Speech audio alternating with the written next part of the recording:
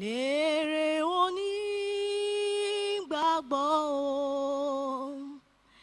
ìjọba ọ̀run lérè onígbàgbọ́ kí máa kú sọ́nà bí èéfín bàbá o kí máa kú sájò bí èéfín bàbá o ìjọba ọ̀run lérè onígbàgbọ́ o ìjọba ọ̀run lérè onígbàgbọ́ má jẹ́ n kùnà bàbá jọ̀wọ́ mú mi délé o má jẹ́ n kùnà bí èéfín mú mi délé o owó tí mo ní kò lè mú mi délé o gbogbo ìwé tí mo kà wọn kò lè gbé mi délé o ọ̀rẹ́ tí mo ní wọn kò lè tọ́ mi délé o gbogbo ìmọ̀ tí mo ní o wọn ò lè fi mi délé o ìjọba ọ̀run lérè onígbàgbọ́ o ìjọba ọ̀run lérè onígbàgbọ́ má jẹ́ n kùnà bàbá jọ̀wọ́ wá mú mi délé o má jẹ́ n ṣìnà bàbá jọ̀wọ́ wá mú mi délé o ilé ògo ìwà mímọ́ òun nìkan ló lè mú wa délé o ọkàn mímọ́ àyà funfun òun nìkan ṣoṣo ló lè mú wa délé o má jẹ́ àkùnà bàbá jọ̀wọ́ mú wa délé o gbogbo ìlàkàkà wa nílé ayé bàbá mímọ́ má jẹ́ kó já sásán gbogbo pé mo lè dé ilé ìjọ kíákíá má jẹ́ kí ó já sásán jọ̀wọ́ Jésù wá mú mi délé wá mú mi délé wá mú mi délé ògo Jésù mi o mú mi délé o Jésù mi o mú mi délé o owó tí mo ní kò lè mú mi délé o ìmọ̀ tí mo ní wọn kò lè gbé mi délé o gbogbo ìlàkàkà mi wọn kò lè gbé mi délé o àánú ni mo ń béèrè fún bàbá mímọ́ jọ̀wọ́ wá mú wa délé o ìjọba ọ̀run lérè onígbàgbọ́ o ìjọba ọ̀run lérè onígbàgbọ́ má jẹ́ àkùnà bàbá mú wa délé o má jẹ́ àkùnà bàbá kú wa délé o ilé ògo. How beautiful heaven must be, sweet home of the heart. happy and free. Fair heaven of rest for the weary. How beautiful heaven must be. How beautiful heaven must be.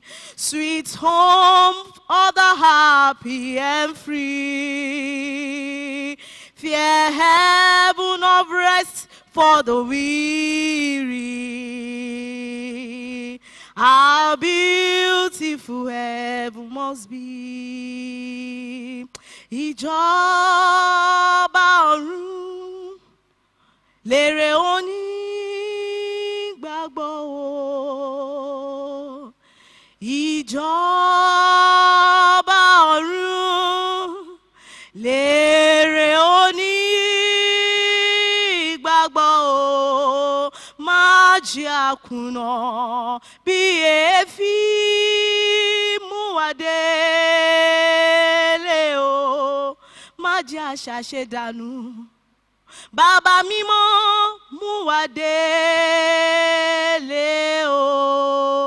Ilé ògo. Amen.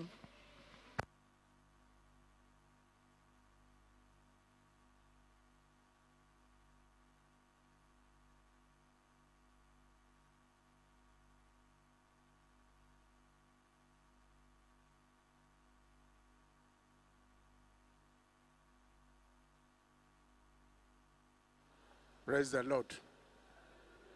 Yeah. Praise the living Jesus. Hallelujah. Let's rise up to pray. Ẹ jẹ́ kí a dé láti gbàdúrà. Bàbá ayérayé àyàn lógo ní àṣálẹ́ yìí fún oore ọ̀fẹ́ ìtí a ní láti wà síwájú rẹ láti lè kẹ́kọ̀ọ́ ní abẹ́ ẹsẹ̀ rẹ pé ní ìrọ̀lẹ́ ọjọ́ àwọn ènìyàn péjọ oníkúlùkù sì fayọ̀ lọlé wọn. Àyàn lógo pé ọ̀rọ̀ ìjìnlẹ̀ àti ti ìdáǹdè tá a gbọ́ láṣálẹ́ yìí yóò mú ìdùnnú ayọ̀ ráyéráyé bọ́ ayé wa àti lópin rẹ̀ a ó lè bá ọjọba Olúwa gba ọpẹ́ wa. Àyàn lógo fún àwọn bàbá tó lò fún wa okun ọgbọ́n òye tuntun láti lè sọ̀rọ̀ ìjìnlẹ̀ jáde. Olúwa ó fi fún Olúwa gba ẹ̀yìn wa lópin gbogbo rẹ̀ lẹ́yìn wàásù àti àdúrà gbogbo wa a ó bá ọjọba Jésù Olúwa wa.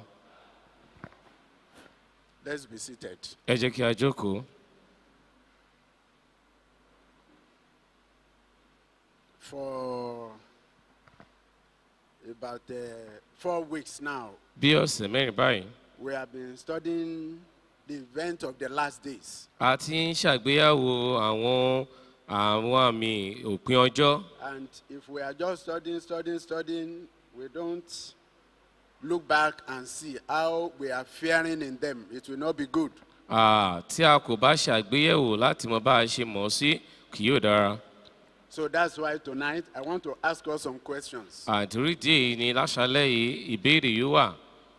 How many studies have we done with so far? Ẹ̀kọ́ mélòó láti kọ́ báyìí? Yes, who want to answer us? Mélòó ló fẹ́ Just dáhùn? raise up your hand. A fẹ́ ká náwó wa sókè. Sister Kendi. Pardon? 3, 2. Ẹ̀kọ́ méjì. Okay, who else? Wọ́n ní ẹ̀kọ́ mélòó láti kọ́? Yes. How many?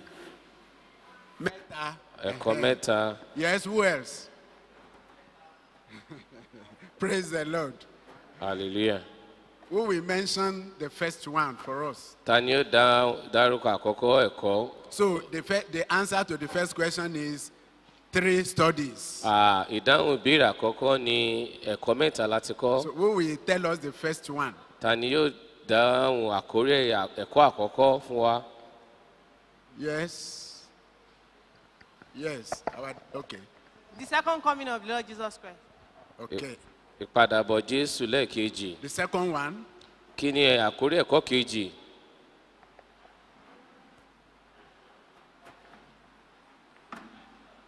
Okay. Wọ́n ní rapture, ìgbàsókè. Rapture. The third one. Kí wá ní ìkẹta? Yes. The resurrection of the dead. The resurrection of the dead. Àjíǹde àwọn òkú. Are you convinced now that we have 3 studies so far? Ǹjẹ́ ẹ ti gbà báyìí pé ẹ̀kọ́ mẹ́ta láti kọ́? Praise the Lord. Ẹ jẹ́ ká yan Olúwa. Now, the resurrection of the dead. Àjíǹde àwọn òkú. What does it mean? Kí ni ó túmọ̀ sí? Báwo ló ṣe yé wa sí? Or how many resurrections? Okay. Yes, my sister. The second coming of the Lord Jesus Christ. Pardon? The second coming of the Lord Jesus Christ. Rapture. No. We said the resurrection of the dead. What does it mean? Pé kí ni àjíǹde àwọn òkú túmọ̀ sí? To me, I still say the same thing. It means the second coming of the Lord Jesus Christ. No. That means, okay, how do I put it? Should I say it means that every dead soul will be awoken on that day? Okay. Yes, go on. Wọ́n lè wà lójú ọ̀nà. Okay. Every dead soul will resurrect On that day. on that day. Yes. Okay. How many resurrections do we have? Just one. Who else? Is it one? Yes, our mommy there. Wọ́n ní àjíǹde àwọn òkú gbogbo àwọn òkú la ó jí jíde. méjì. Okay, Meji. Which one is the first one? Èwo ni tàkọ́kọ́? Yes, our sister there.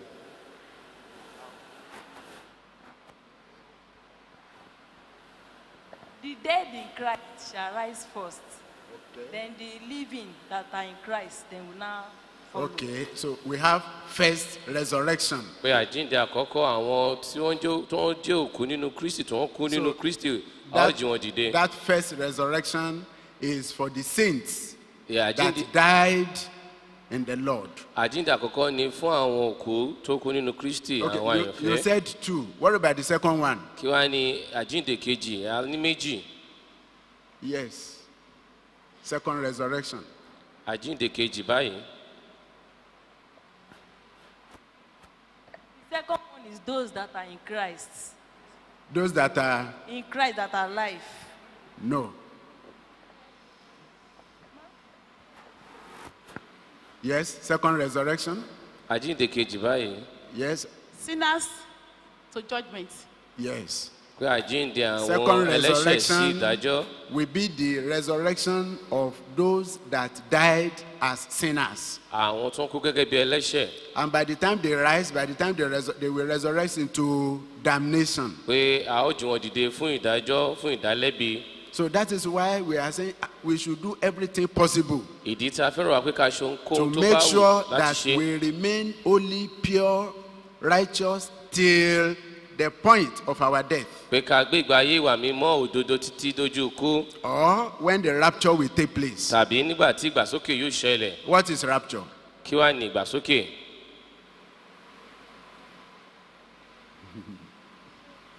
What is the rapture? Kí wá ní ìgbàsókè túmọ̀ sí? Yes. The catching away of the saints to meet God in the air. Okay. The catching away of the saints Gbígba àwọn àyànfẹ́ sókè to meet the Lord in láti the air. láti bá Olúwa pàdé ní òfurufú. Then, when saints might have gone to meet the Lord in the air, Nígbà what will be happening here on earth? nígbà táwọn àyànfẹ́ wá ti wà lófurufú pẹ̀lú Olúwa, kí ni yóò máa ṣẹlẹ̀ láyé níhìn-ín? There will be great tribulation. Pé ìpọ́njú ńlá yóò wà. And that is what we are studying tonight. Òun gan-an ni a ó yẹ̀wò ní àṣálẹ́ yìí. The great tribulation. À- The great tribulation. ẹ- Ìpọ́njú ńlá tí ó wà. Praise the Lord. Ẹ jẹ́ ká yan Olúwa. My prayer is that Àdúrà mi yìí during this time, lákòókò yìí, you and I, we will not be on the planet Earth in àwa Jesus' name. àtẹ̀yìn a kì yóò sí nínú ayé lórúkọ Jésù. So we discovered that in the program of God, A rí wípé nínú ètò Ọlọ́run, the great tribulation is the time when Antichrist will take possession of this world for a reign of terror. Ìgbà yìí gẹ́gẹ́ bí àmọ̀tẹ́lẹ̀ Ọlọ́run ni wípé àkókò yìí ni àkókò tí aṣòdì sí Kristi yóò gba ìjọba ayé láti fìyà jẹ ayé. And it's going to be a time of terrible suffering on earth. Yóò jẹ́ àkókò ìjìyà ńlá lórílẹ̀ ayé. Just like we have studied that the rapture will take place, the saints will be taken away into the air, then here on earth, Antichrist will now emerge. Àgẹ́gẹ́ báyìí sọ pé ìgbàsókè yóò wà àwọn èèyàn fẹ́ yóò lọ sókè lófurufú pẹ̀lú Olúwa ṣùgbọ́n láyé ní aṣòdì sí Kristi yóò gba ìjọba. This Antichrist is a man. He's going to be in form of a man, just like you and I. Aṣòdì sí Kristi bí ènìyàn, ìrí ènìyàn ni yóò wà. But he's going to be somebody, a man with supernatural power. Ṣùgbọ́n yóò jẹ́ ènìyàn tí ó ní agbára tó yàtọ̀ sí agbára ìṣẹ̀dá ènìyàn. With diabolical power. Èyí tó ní agbára òkùnkùn. He's going to be a blasphemer. Yóò jẹ́ ẹni tí yóò máa sọ̀rọ̀ òdì. Because he will be calling himself God. Torí yóò pera rẹ̀ lọ́lọ́run. Which other God are you looking for? Which other God are you expecting? I'm God. I can do all things for you. Yóò máa sọ pé òun lè ṣe tọ̀hún gan lọ́lọ́run tí wọ́n retí irú ọlọ́run wo náà tún retí báyìí. Let's look at the book of Daniel. Ẹ jẹ́ ká wo nínú ìwé Dáníẹ́lì. Daniel chapter 8. Daniel orí kẹjọ. Daniel chapter 8. Ìwé Dáníẹ́lì orí kẹjọ. Read verse 23. A ó ka ẹsẹ̀ kẹtàlélógún. Daniel 8:23. And in the latter time of their kingdom, when the transgressors are come to the full, a king of fierce countenance and understanding dark sentences shall stand up, and his power shall be mighty. That's the Antichrist we are talking about. Wọ́n sọ̀rọ̀ nípa aṣòdì sí Kristi ní. And his power will be mighty, but not by his own power. And he shall destroy wonderfully, and shall prosper and practice, and shall destroy the mighty and the holy people. So, holy people will be destroyed. Àwọn ènìyàn mímọ́ wọ́n pa wọ́n run lákòókò yìí bákan náà. And through policy also, he shall cause craft to prosper in his hand, and he shall magnify himself in his heart. He will be boasting. He's going to be a boaster. And by peace shall destroy many, because he will tell you, I've come with peace, peace of God. In fact, I'm the God that gives peace. So it's going to deceive people. And through that, people, they will accept him. So through this peace he's introducing to people, people will be destroyed. He shall also stand up against prince of princes, but it shall be broken without hand. At the end of the day, who can fight the battle with God? Nobody. So the great tribulation can be variously described. It can be described in various ways. So if you are reading your Bible and you come across Jacob's trouble,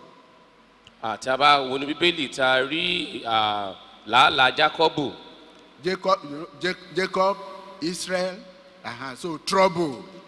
It's going to be Israelites' trouble that time.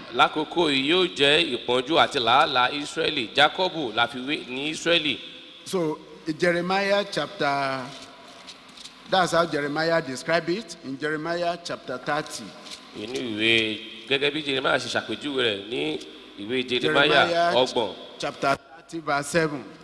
It says, alas, Jeremiah 30 verse 7. Alas, for that day is great, so that none is like it. It is even the time of Jacob's trouble, but he shall be saved out of it. Jacob's trouble. Israel's trouble. But during this time, he shall be saved. At the end of the day, the Israelites they will be saved. ṣùgbọ́n lópin ohun gbogbo rẹ̀ a ó gba àwọn ará Ísírẹ́lì. After they might realize their foolishness. nígbà tó ń bá ti rí ìṣìwèrè wọn àtàìgbọ́n wọn. We will get to that later. a ó dé apala èyí. And another description that can be given to this great tribulation àti àwọn ọ̀nà mìíràn tá a lè gbà ṣàpèjúwe is found in the ìpọ́njú ńlá yìí. book of Matthew 24. a lè rí nínú ìwé Matthew orí kẹrìnlélógún. Matthew 24 verse 21. orí kẹrìnlélógún ẹsẹ̀ kẹẹ̀ẹ́dógún. Matthew is describing this as the day that has never been since the beginning of the world. ìwé Matthew ń ṣàpèjúwe pé ó dàbí ọjọ́ tí a kò tí ì rí láyé. We can give it another description. That's this great tribulation. a tún lè fún àpèjúwe ìpọ́njú ńlá yìí a tún lè ṣàpèjúwe rẹ̀ lọ́nà mìíràn bí àyè. Prophet Joel, ìwé Jóẹ́lì. he called it the day of the Lord. ó pè ní ọjọ́ Olúwa. So look at the book of Joel. ẹ jẹ́ ká wò nínú ìwé Jóẹ́lì. Joel in Joel chapter 1 is there, chapter 2 is there. That's Joel chapter 1 verse 15. Joel chapter 1 verse 15. Alas, for the day of the Lord is at hand.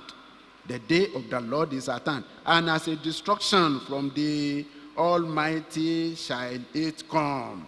In Joel chapter 2 verse 1, it says, blow ye the trumpet in Zion, and sound an alarm in my holy mountain. Let all the inhabitants of the land tremble, for the day of the Lord cometh. That's the great tribulation. For it is nigh at hand, a day of darkness and of gloominess, a day of clouds and of thick darkness, as the morning spread upon the mountains. A great people and a strong, there hath not been ever the like, neither shall be any more after it, even to the years of many generations. So that is the book, that is Prophet Joel describing the great tribulation. wòlíì Jóẹ́lì rèé tó ń ṣàpèjúwe bí ìpọ́njú ńlá yóò ṣe rí. So it's not going to be a day of joy. kì yóò jẹ́ ọjọ́ ayọ̀ rárá.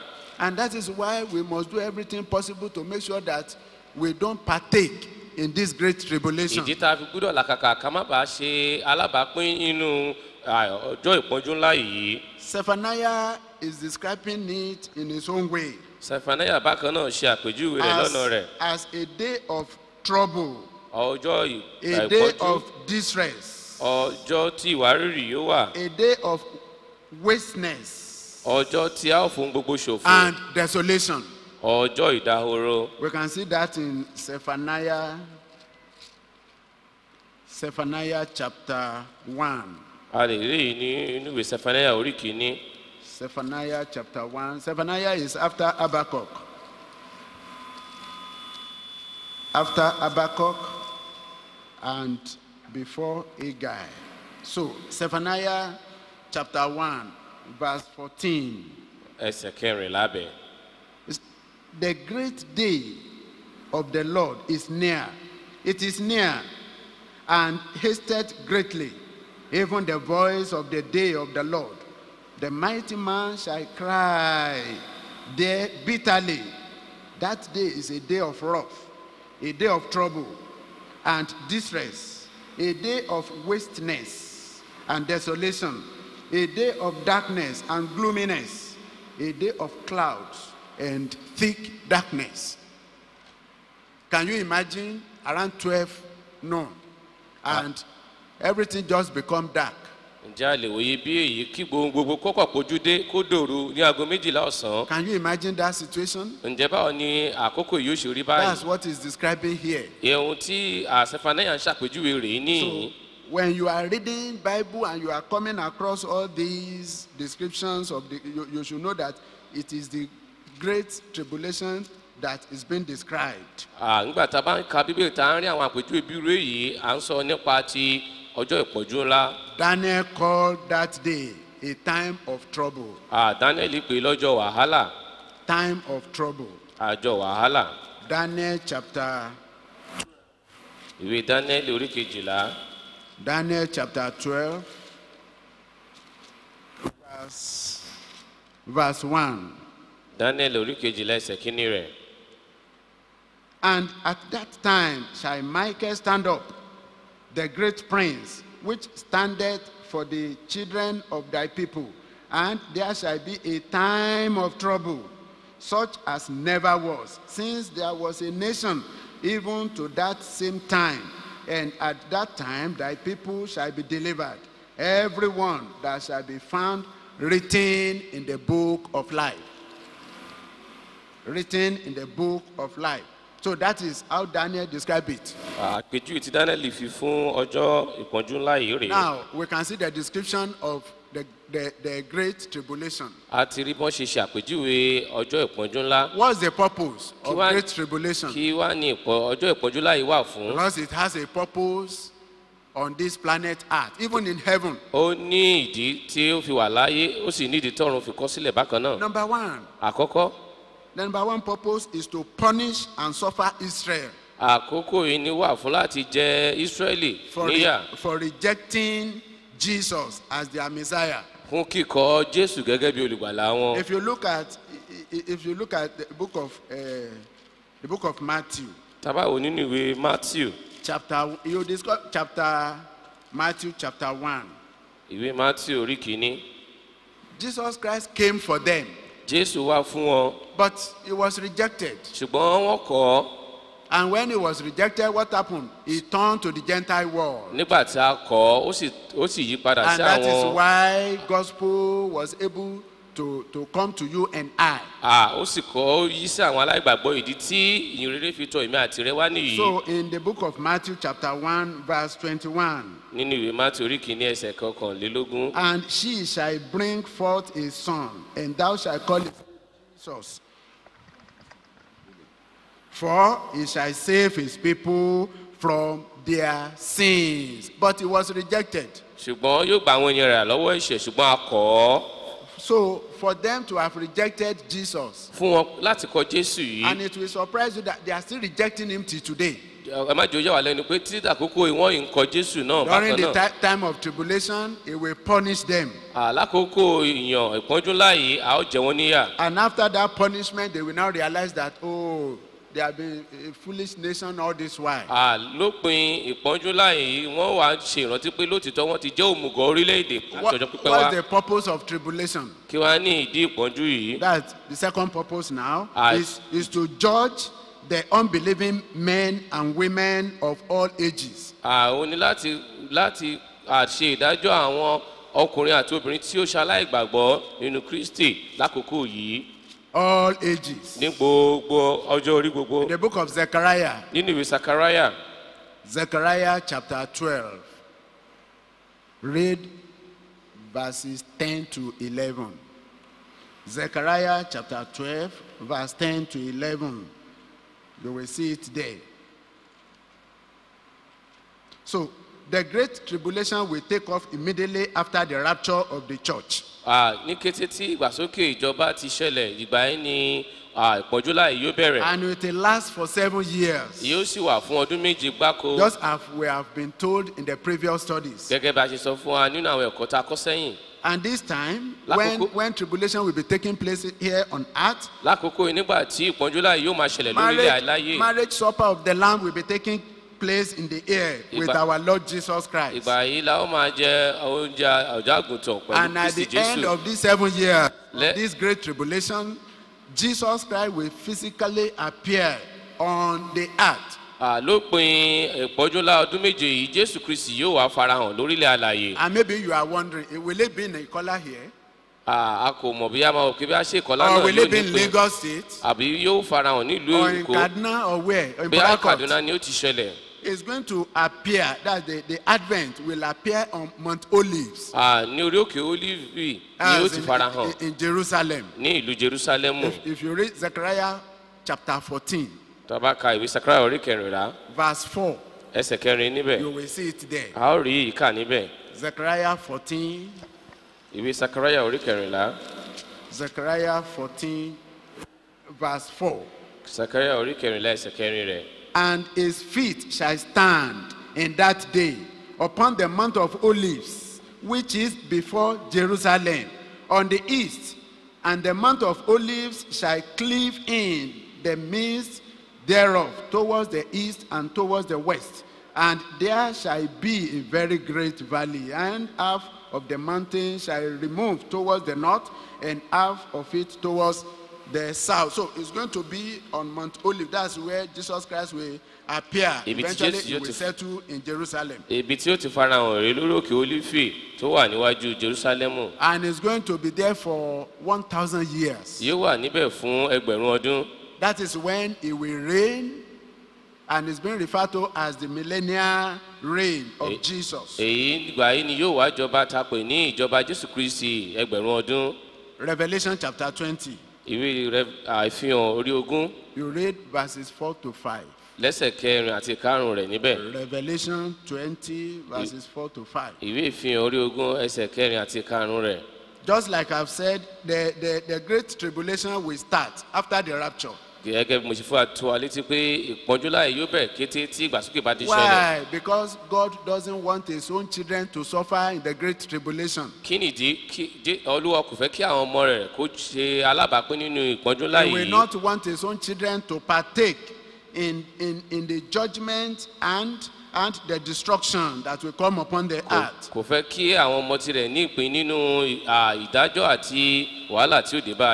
And there are two occasions that can back up this claim. Remember, during the time of Noah, Noah and his family, they were removed from the earth before flood swept away the earth that time.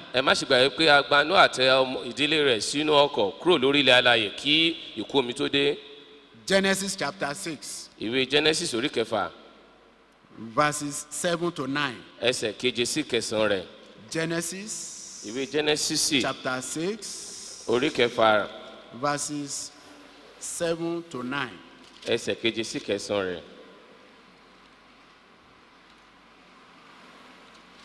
In Genesis chapter 6, then Genesis chapter 7 verse 1. But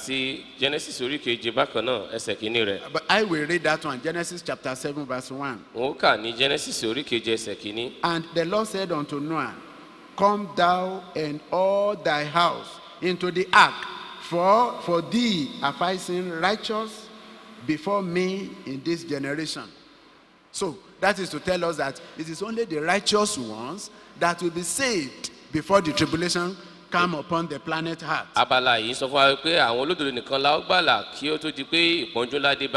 So even if you don't believe what we are saying, what we are telling you today, that the rapture will take place before great tribulation, what about the time of Noah?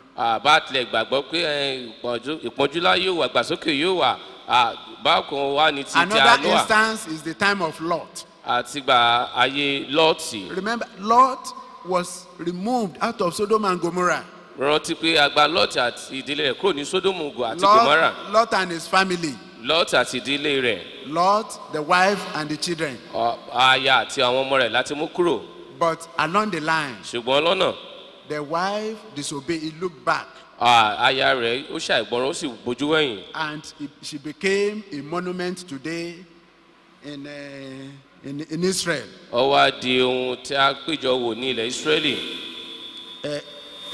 Genesis chapter 19.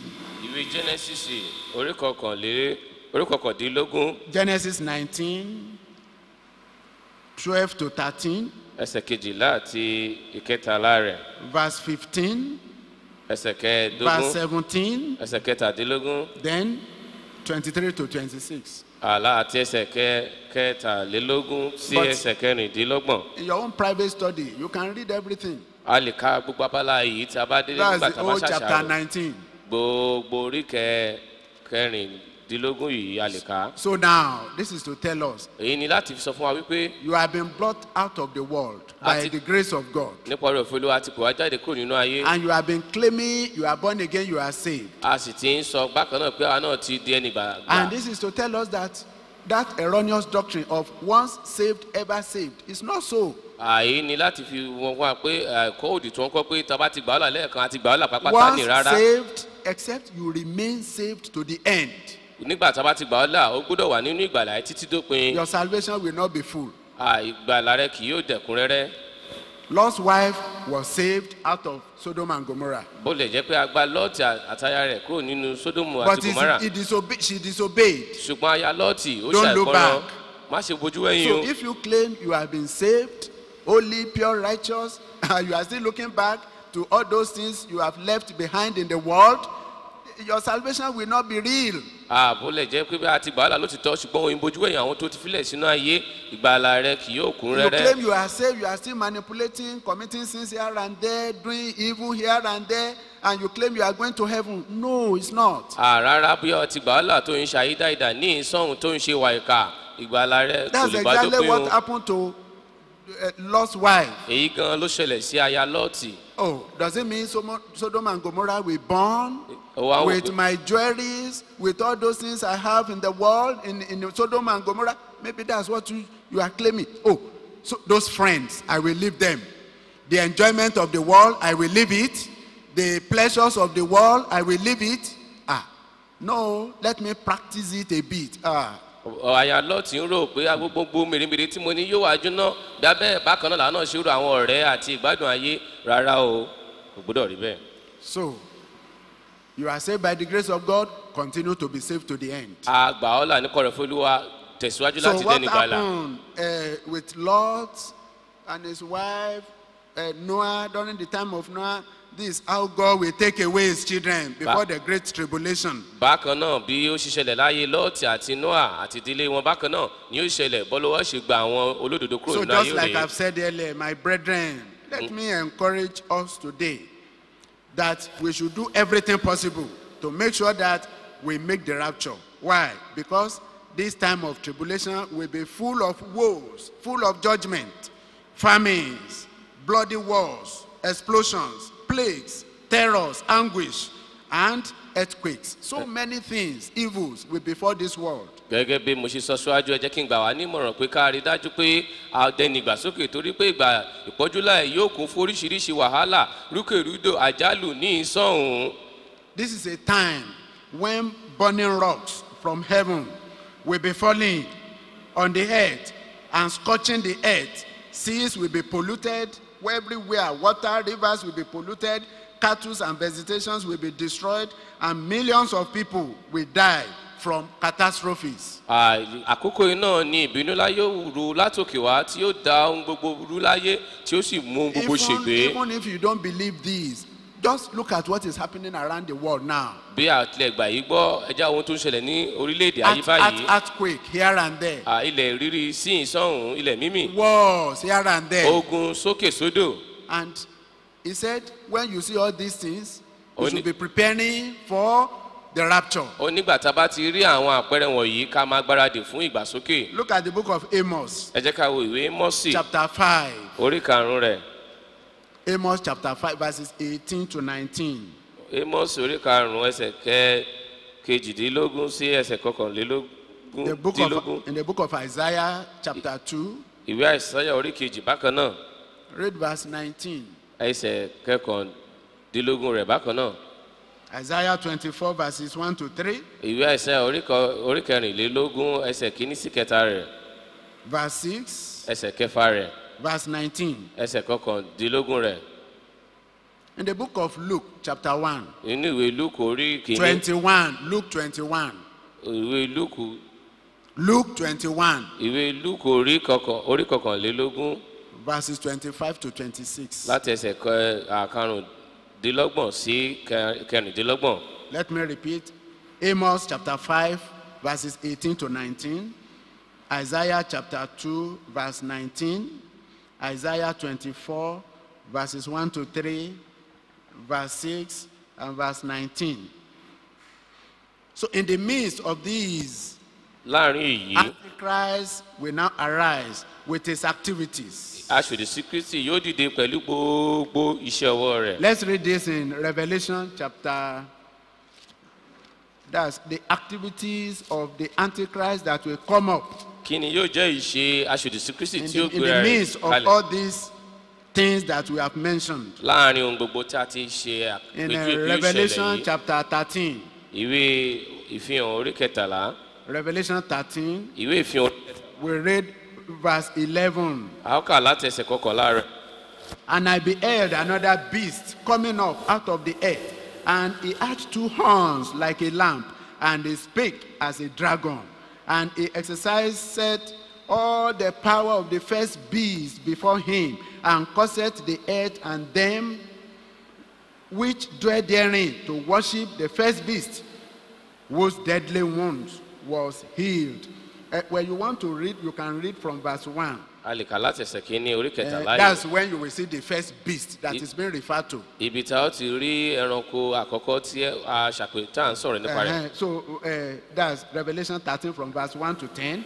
I'm reading from verse 11 now. ẹsẹ̀ kọkànlá láti ṣe kíkà Verse rẹ̀. 13. And he doeth great wonders. This is the Antichrist. He doeth great wonders, so that he maketh fire come down from heaven on the earth in the sight of men. He will be performing wonders, miracles, yóò máa ṣe àwọn ìyanu ńlá just ńlá to deceive people. láti ta àwọn ènìyàn jẹ. So there is no way you will suspect that it's not God. kò sí bá ó ṣe mọ̀ pé kì í ṣe Ọlọ́run. And deceiveth them that dwell on the earth by the means of those miracles which he had power to do in the sight of the beast, saying to them that dwell on the earth, and they should make an image to the beast, which had the wound by a sword, and did live. And he had power to give life unto the image of the beast. I mean, when you see image and he give life, image was talking. What else do you need? kí la tún fún ìgbà tí ìrè bá ti ń sọ̀rọ̀. That the image of the beast should both speak and cause that as many as will not worship the image of the beast should be killed, because it will make the image of the beast, and the image of the beast will be talking. yóò mú káwòrán ẹranko yìí kó máa sọ̀rọ̀. What type? This is another god, Ọlọ́run mìíràn and lélẹ́yìí. he will tell them, Yóò sì fún wọn. worship that beast. wọ́n gbọ́dọ̀ máa forí balẹ̀ And fún. if you say no, wọ́n bá ní rárá. he's going to kill them, You kill see- as many as possible. yóò sì pa àwọn iyì wọn tó bá. Verse 16 now. bá And kọ̀ he ọ́run. causeth all, both small and great, rich and poor, free and bond, to receive a mark in their right hand or in their forehead, and that no man might buy or sell, save he, except he that had the mark or the name of the beast or the number of his name. Here is wisdom. Let him that hath understanding count the number of the beast, for it is the number of a man, and his number is 666. That's 666. So this time, if you say you will not worship the beast, tó bá ní o kò ní forí balẹ̀ fún ẹranko he will be yìí. killed. a ó pa ẹni náà run. They will be denied having food, having movement, having good things that time. ohun rere gbogbo ni ó wà lákòókò yìí. And it will now tell you, okay, you want to buy food, you want to o eat, fẹ́ ra oúnjẹ bí. you want to drink o water, fẹ́ mumi bí. you want to enjoy o yourself, fẹ́ gbádùn ayé rẹ bí. take this mark. o gbúdọ̀ gba àmì And yìí. if you say no, tó bá ní you are rárá. in trouble. o wà nínú But ìṣòro. once you take that mark, ẹnikẹ́ni you tó bá are ti gbà doomed mí. for life. irú ẹni bẹ́ẹ̀ yóò ti ṣègbé títí láé.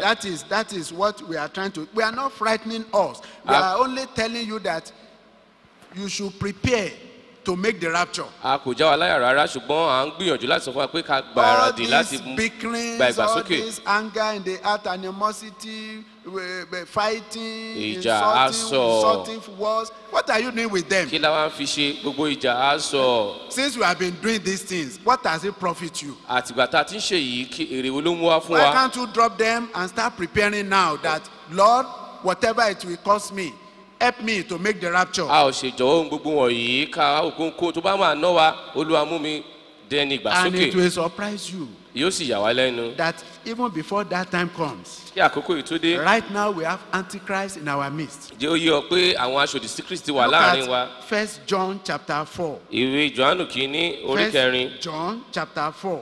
èpísù Jòhánù kìíní orí kẹrin Read verse 3. ẹsẹ̀ kẹta rẹ̀. It says, and And every spirit that confesseth not that Jesus Christ is come in the flesh is not of God.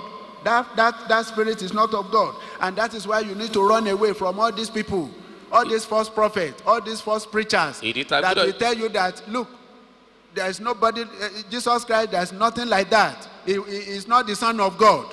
He just dropped from heaven. Run away from them. Don't let them pollute your mind.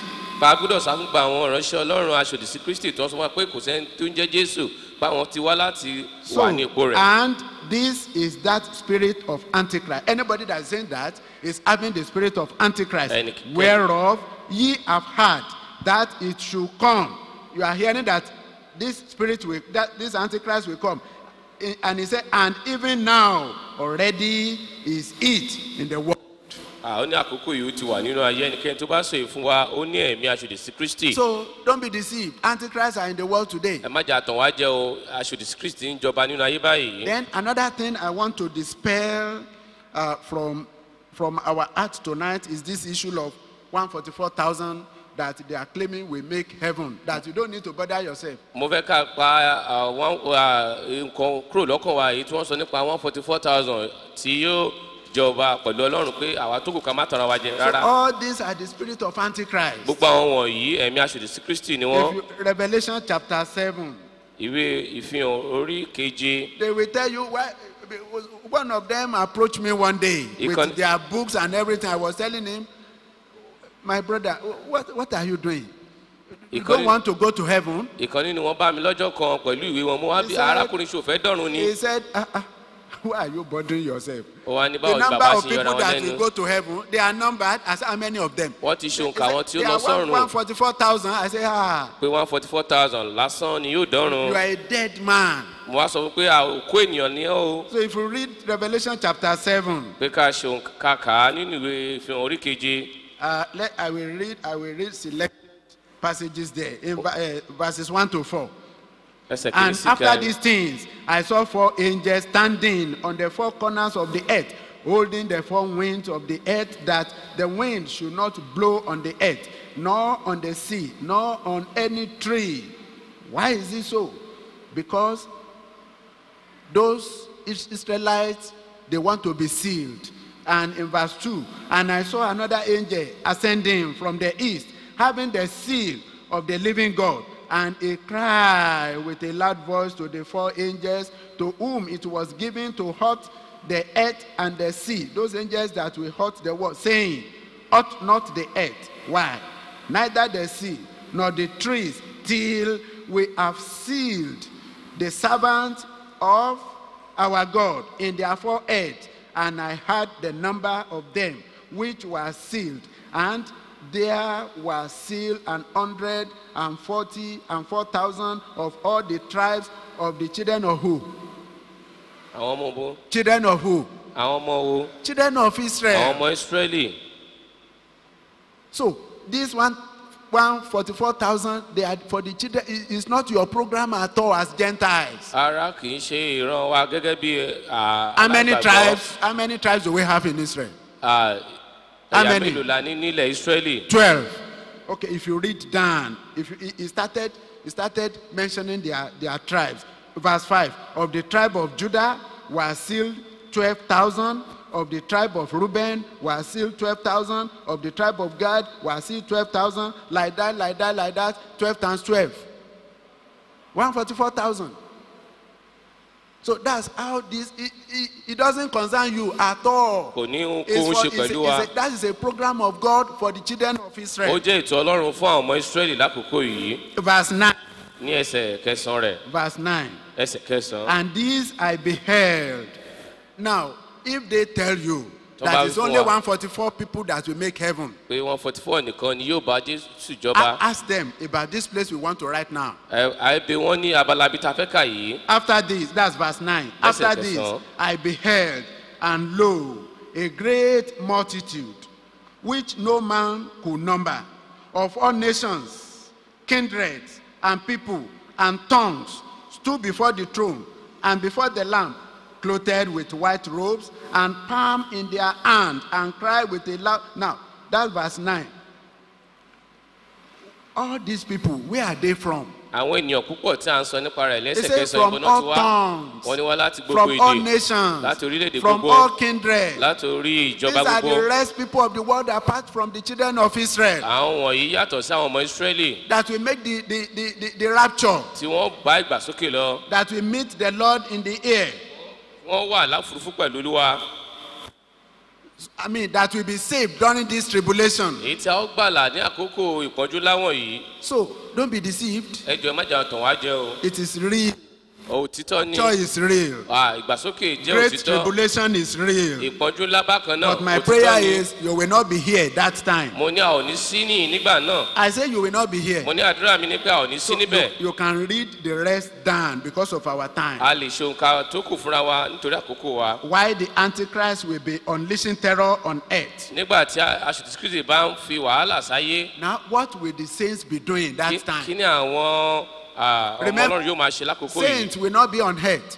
kì yóò sí àwọn ọmọ Ọlọ́run lórílẹ̀ àlàyé mọ́. They will be with the Lord in the air. wọ́n ti wà pẹ̀lú Olúwa ní They will be àwọsánmọ̀. celebrating. wọ́n máa ṣàjọyọ̀. What will they be doing? kí ni wọ́n máa ṣe. They will be receiving reward wọ́n máa gba èrè in form of crown. tí ó wà ní ipò bíi adé Reward. èrè. Now, look at it. I brought this thing from that place. mo So, mú èyí wá láti ibi tí a lẹ̀ mọ́. all these things that we have around, they are pointing us to heaven. àwọn gbogbo tí a lẹ̀ mọ́ ògiri yìí wọ́n tọ́ka sọ́run. Look at it, say 5 crowns and rewards you On- must not miss in heaven as a Christian. adé márùn-ún àti èrè tó kú dọ̀ṣà aláìní lọ́run gẹ́gẹ́ Look bí at, kìrìsìtẹ́nì. look at the first one, crown of righteousness, adé òdodo, incorruptible crown, adé tí kìí díbàjẹ́, crown of life, adé ìyè, crown of glory, adé ògo crown of rejoicing. àti adé And Ayọ̀. all these crowns, gbogbo àwọn adé they wọ̀nyí. are for specific work that we will be doing here on earth. ó wà fún àwọn iṣẹ́ kan tí a ti ṣe láyé nìyí. Like the first crown, that's crown of righteousness, that one is for believers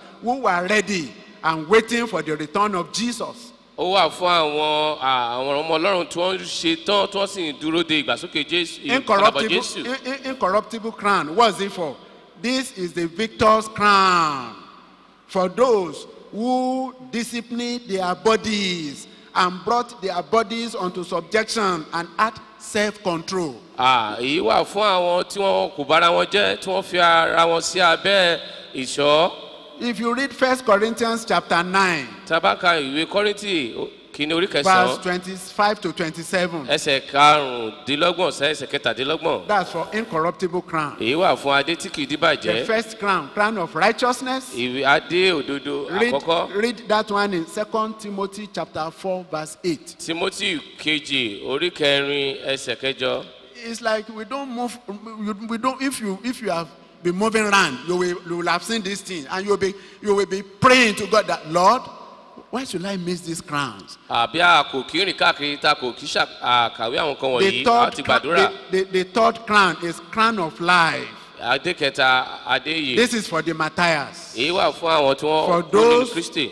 for those who are faithful unto death, àwọn tí wọ́n jẹ́ olóṣìṣẹ́ tí dojú ikú. those who patiently endure testings, àwọn tí wọ́n farada ìdánwò. temptations, and trials. ìdánwò àti You can read this in the book of James chapter 1, verse 12. a lè ṣonka èyí nínú ìwé James orí kìíní ẹsẹ̀ kejìlá. Your husband is persecuting you. ọkọ rẹ̀ ń ṣa nínú bí ní sí Your ọ. boss in the office is persecuting you àwọn ọ̀gá níbi iṣẹ́ wọ́n ṣe nínú bí ní because sí you ọ. refuse to subject yourself unto him or her. bí a torí pé o kọ̀ láti ṣe àwọn But tí ò tọ́ you took your pẹ̀lú wọn. stand. ṣùgbọ́n o mú ìdúró rẹ.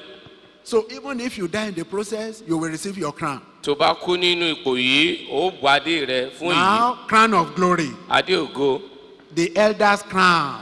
He said this crown is for those leaders, pastors, elders, teachers, who are godly examples to the flock of believers that were entrusted and assigned to their care. èyí wà fún àwọn adarí pásítọ̀ àwọn alàgbà olùkọ́ tí wọ́n jẹ́ So, àpẹẹrẹ fún àwọn tí Olúwa kó sábẹ́ wọn. You read this in 1 Peter chapter 5, a ó rí kà nínú verses 2 to 4. ìpétérù kìíní orí karùn-ún ẹsẹ̀ kejì sí kẹrin. If you see us as preachers tó bá jẹ́ ìwọ gẹ́gẹ́ bí As pastors, olùwàásù gẹ́gẹ́ bí and àlùfáà we are violent with sin tí a kún in fún your ẹ̀ṣẹ̀ life, nínú ayé wa. you shouldn't blame us. we are only working to receive our crown on that day. tí a tójú akòrò sí ẹ̀ṣẹ̀ à ń ṣe yìí fún adé wa nígbà náà. So that is it, that when we are pushing you here, drawing you here, Tí a fà ọ́ you sí- must be holy, you must be pure, gbọ́dọ̀ you jẹ́ must mímọ́, forsake sin, o gbọ́dọ̀ you kẹsẹ̀ shouldn't do sílẹ̀. this, you shouldn't do má that. ṣe sí i má ṣe tọ̀hún. We are working for our, like me, I'm working for my crown. bákan náà à ń ṣiṣẹ́ fún adé wa èmi náà ṣiṣẹ́ fún adé mi. Eh? bẹ́ẹ̀ ni sà. Okay. Now, the last crown, the fifth crown, crown of rejoicing. adé ayọ̀ adé karùn-ún. This is the crown. This is the soul winners. adé yìí wà fún àwọn àjèrè ọkàn. So if you are a soul winner, bí àwọn náà ń jèrè ọkàn you fún should be Jésù. ready to receive your crown. máa ṣe. For believers who are obeying Jesus' great commission. What is the great commission? kí wá ní àṣẹ ńlá Jésù fún gbogbo àwọn Go olùgbàgbọ́. ye into all the world and preach the gospel to Only- every creature. ká lọ sí gbogbo ayé ká sì máa wàásù rere fún gbogbo ẹ̀dá. Where do we have it? ibo la ti rí i. Okay, God bless you. Olúwa You kò fún can at yín. the same time see another in Matthew 28. a lè rí nínú ìwé Read Matthew verses 19 to 20. Matthew 28, verses 19 to 20. 1 Thessalonians chapter 2, verse 19. Matthew 28, 19 to 20. 1 Thessalonians chapter 2, verse 19. And you know it is possible for only one person to receive all these crowns. ǹjẹ́ o mọ̀ wípé ó ṣeé ṣe fún ẹnìkan láti ra gbogbo adé yìí. So if on that day bóyá lọ́jọ́ náà I put one in front, tí mo gbé ẹ̀kọ́ síwájú one in the middle, ìkan láàrin one by this side, ìkan lẹ́gbẹ̀ẹ́ yìí another one by this side, ìkan lẹ́gbẹ̀ẹ́ kejì another one at the back, àti ìkan lẹ́yìn and our daddy is leading us, tí bàbá wa wà níwájú wa and we are following. táwa ń tẹ̀lé wọn lẹ́yìn. How beautiful will it be on báwo that ni day? yóò ṣe rẹwà tó lọ́jọ́ náà. I will have my crown. èmi yóò gba adé mi lọ́jọ́ yìí So o. whatever you are doing Ohunkóhun in the tó- service of God, tó ń ṣe fún iṣẹ́ Olúwa it can never be in vain. kò lè jẹ́ lásán. I will encourage you to continue, mo ń rọ̀ ọ́ pé ká and it tẹ̀síwájú shall be well with you. yóò sì dára fún wa. Now, that's when tribulation will be going on here on earth, It- and we are with Jesus in the air. Nígbà tá- What wà will we pẹ̀lú be doing? Jésù. We will be receiving our crowns, a ó máa we gba will be ilé wa receiving our mansions, a ó máa gba ilé wa we will be receiving new names, a ó máa gba orúkọ tuntun we will be receiving white stones a ó máa gba òkúta funfun at the judgment seat of Christ. àlá níbi tẹ́dájọ́ Jésù. You see, when we appear before the throne of judgment, nígbà tí àwọn onígbàgbọ́ bá farahàn we níbi will not àga ìdájọ́ we will not appear to be judged, a kì yóò farahàn kí a ṣe ìdájọ́ fún wa but tàbí we ká dá wa will lẹ́jọ́. appear to receive our reward. a ó wà níbẹ̀ láti gba àwọn èrè wa. So, 1 Corinthians chapter 3, ìwé Kọ́ríńtì kìíní orí kẹta verses 11 to 15. ẹsẹ̀ kọkànlá sí ìkẹẹ̀dógún rẹ̀. 1 Corinthians 15, Ìwé- 1 Corinthians 3, ìwé Kọ́ríńtì kìíní orí kẹta 11 to 15. ìkọkànlá sí ìkẹẹ̀dógún rẹ̀. 1 Corinthians chapter 9, bákan náà ní ìwé Kọ́ríńtì kìíní orí kẹsàn-án 24 to 27. ẹsẹ̀ kẹrìnlélógún sí kẹtàdínlọ́gbọ̀n. Romans chapter 14, ìwé Róòmù orí kẹrìnlá verse 10 to 12. ẹsẹ̀ kẹwàá sí kejìlá rẹ̀. 2 Corinthians chapter 5, ìwé Kọ́ríńtì kejì orí karùn-ún verse 10. ẹsẹ̀ kẹwàá rẹ̀. John 14, ìwé Jòhánù orí kẹrìnlá verses 1 to 2. ẹsẹ̀ kìíní àti kejì rẹ̀. Let's read that one. Let not your heart be troubled. Ye believe in God. Believe also in me. That is Jesus Christ talking. Jésù In my ló sọ̀rọ̀. Father's house are many mansions. If it were not so, I will have told you, I go to prepare a place for you. And if I go and prepare a place for you, I will come back. Not I may. He said, I will come back Jésù- again Jésù- and receive you unto myself, that where I am, there ye may be also. Jésù wípé òun yóò padà wá kò sí pé bóyá òun ó padà wá ṣùgbọ́n ó fi dá wa lójú pé òun yóò padà wá láti gbà ọ́ sọ́dọ̀ ara rẹ̀. So we should note something, ẹ jẹ́ kí a fi àlà sí ìdí ìkọ́ that yìí.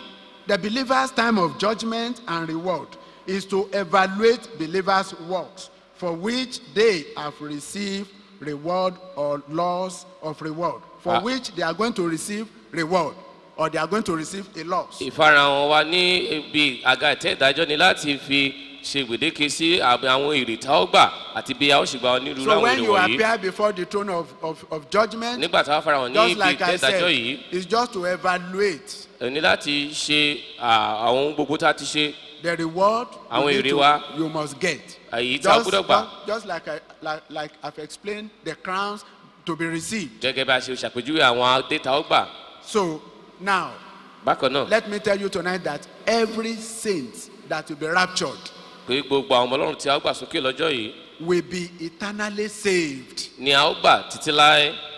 Now, what will be the difference is just the type of reward you will receive. àwọn tí ó yàtọ̀ ni wípé àwọn èrè tá ó gbà lọ́hùn-ún It's ni ó like yàtọ̀ síra wọn. saying an office with air conditioner and another office without air conditioner. Which one is good? èwo ló dára jù? Especially when the weather is hot. Which one will you prefer? èwo ló fẹ́ nínú rẹ̀, ọ́fíìsì tí a fi ọyẹ́ òyìnbó sí àti tí kò sí? That will be the type of reward we are going to receive. irú àwọn èrè tá ó gbà nìwọ̀nyí. Now, what will we be doing in the air with our Lord Jesus? We'll be Kí la máa rejoicing and feasting at the marriage supper of the Lamb. ohun tá a máa ṣe lófurufú pẹ̀lú olúwa ni pé a ó máa jẹ ayọ̀, a ó sì máa ṣàṣì pẹ̀lú jésù kristu olúwa wa. Sinners will be on earth suffering. àwọn ẹlẹ́ṣẹ̀ yóò wà láyé, wọ́n sì máa jìyà.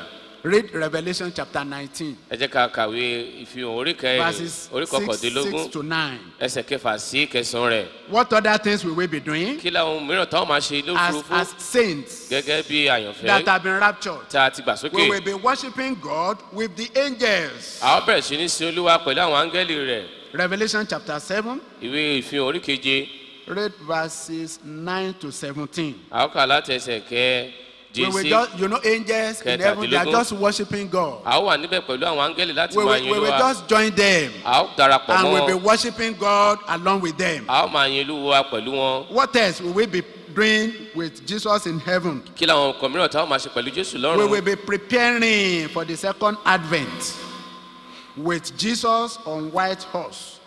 That is, after the end of the tribulation here on earth, Jesus Christ will now come physically. So we will be preparing to come on earth with him. a ó máa gbáradì láti wá sáyé pẹ̀lú olúwa nígbà tí òpin ìpọ́njúlá bá ti ṣẹlẹ̀ tán. Jude. jésù yóò padà wá. Read the book of Jude. ẹ jẹ́ ká ka nínú ìwé júdà Jude has only one chapter. orí kìíní. So you read verses 14 and 15.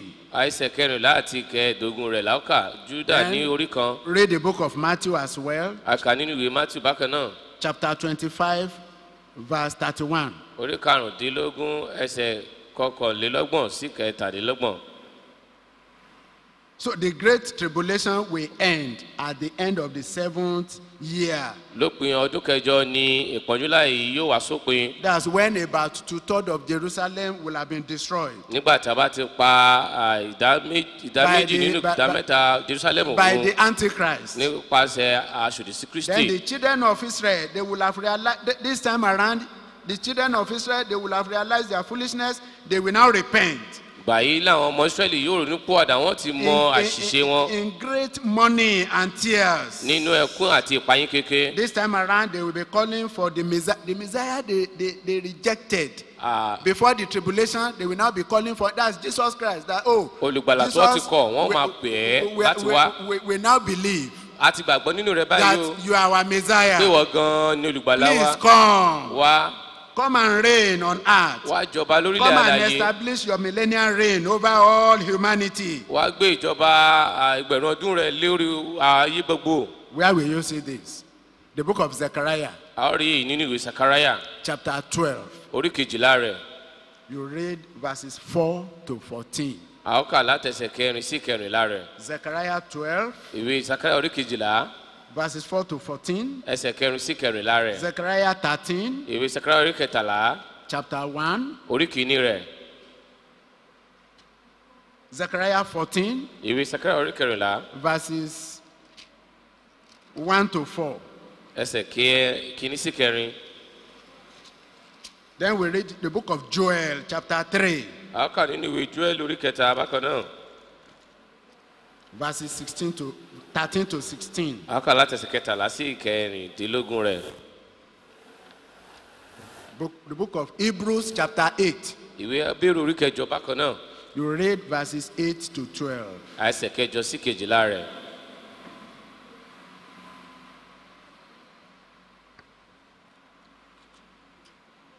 Romans 11, ìwé róòmù orí kọkànlá 25 to 27. láti ẹsẹ̀ karùndínlọ́gbọ̀n sí ẹsẹ̀ kẹtàdínlọ́gbọ̀n. Hebrews chapter 10, ìwé Hébérù orí kẹwàá verse 17. ẹsẹ̀ We are kẹtàdínlọ́gbọ̀n giving rẹ̀. you all these references so that you will go back home and read them. à ń fún wa ní gbogbo àwọn abala bíbélì ká lè padà sílé And all láti this will ṣàyẹ̀wò rẹ̀. will give you conviction. ohun gbogbo wọ̀nyí yóò fún wa lọ́kànlé láti gbà á. Now, Jesus will now come. That's Ye- after the tribulation, the Lẹ́yìn- great tribulation. The children of Israel, they have repented of their foolishness. Jesus Christ will now come and Lẹ́yìn- destroy the Antichrist along with all the false prophets and cast them into the lake of fire Lẹ́yìn- together with all his armies. lẹ́yìn And the- ìpọ́njú láì jésù yóò wá nígbà táwọn ọmọ israẹli ti gbàgbọ́ yóò pa oṣìṣìkìtì àtàwọn ọmọ ogun rẹ̀ run yóò jù wọ́n sínú ọ̀gbun ọ̀run àpáàdì. Where will this one take place? ìgbà ibo ni yìí yóò ti It's ṣẹlẹ̀. going to take place at the battle of Armageddon. yóò ṣẹlẹ̀ nínú ìjà magedoni That's in the valley of Megiddo. ní àlà magedo.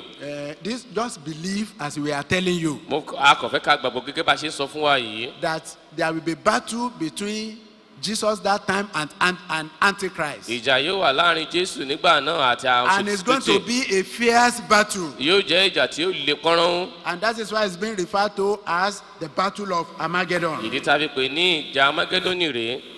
This time, devil also he will be bound Nígbà and yìí- cast into the bottomless pit.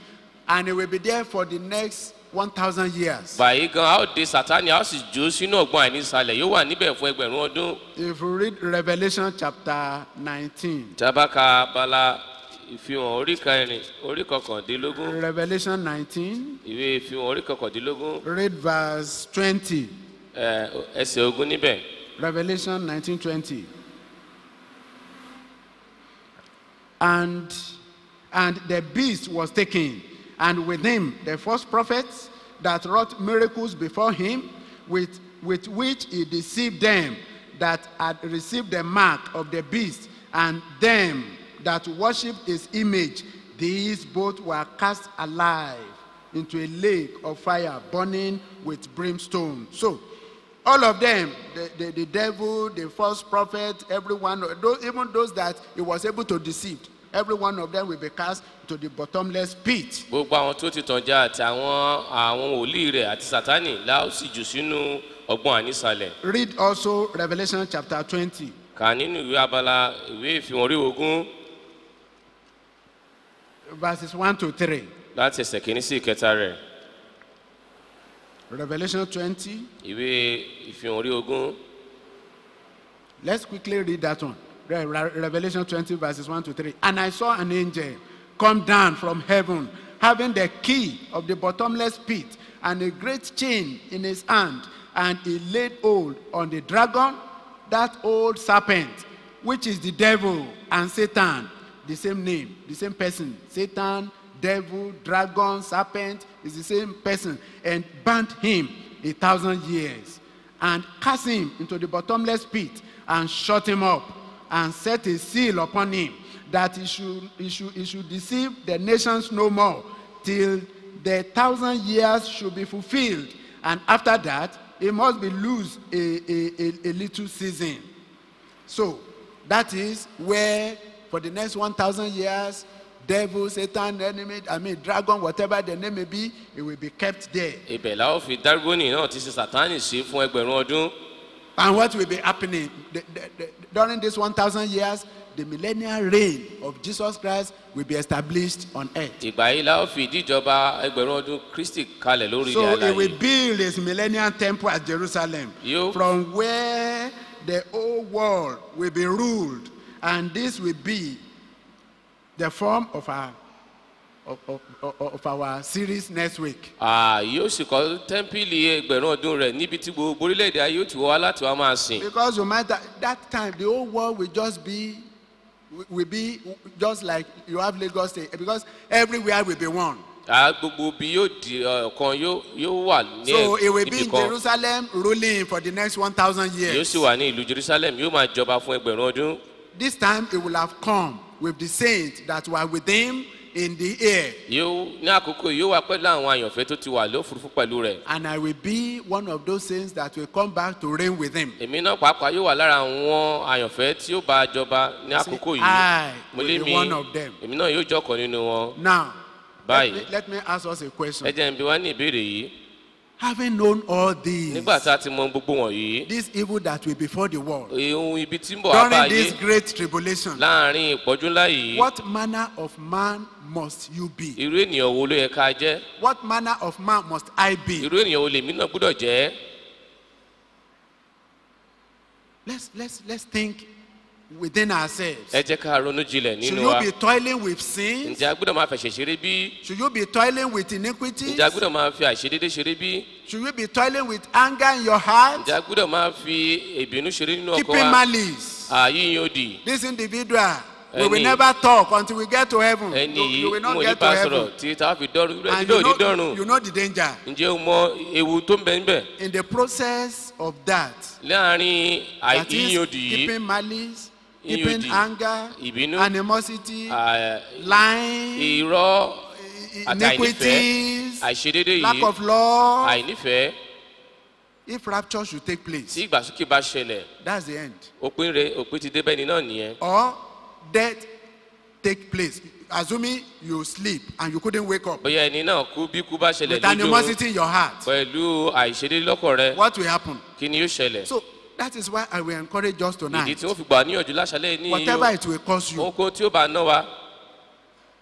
I say, me, I've put my hands on the plow. Èmi wí pé mo ti fọwọ́ mi lóhun ìtúlẹ̀. The bridge that took me from the world to Christ, I've already cut it off. Afárá tó mú mi wá láti inú ayé wọnú Kristi, mo ti fà á It's sẹ́yìn. cut off. Mo ti gé e So sẹ́yìn. even if I say I want to go back, Tí n bá tilẹ̀ ni mo fẹ́ padà, it won't be possible for kò me. ní ṣeé ṣe mọ́ láti padà. So forward ever, backward never. Wájú títí láì èmi ò lọ sẹ́yìn I will mọ́. encourage you tonight N ó rọ̀ ọ́ láṣálẹ̀ yìí o, in your life, nínú ayé wa, in your family, nínú ẹbí wa. be violent with sin, A gbúdọ̀ dojú ìjà with kọ iniquity, ẹ̀ṣẹ̀ àti àìṣòdodo with manipulation, pẹ̀lú àyídáyídá, with lying. pẹ̀lú irọ́. Remember Peter, Ẹ rántí Pétérù. when Jesus Christ was on his way to the cross and he said, Jesus, no, Pé it Jésù will not rárá, be fulfilled. rárá o kò gbúdọ̀ o.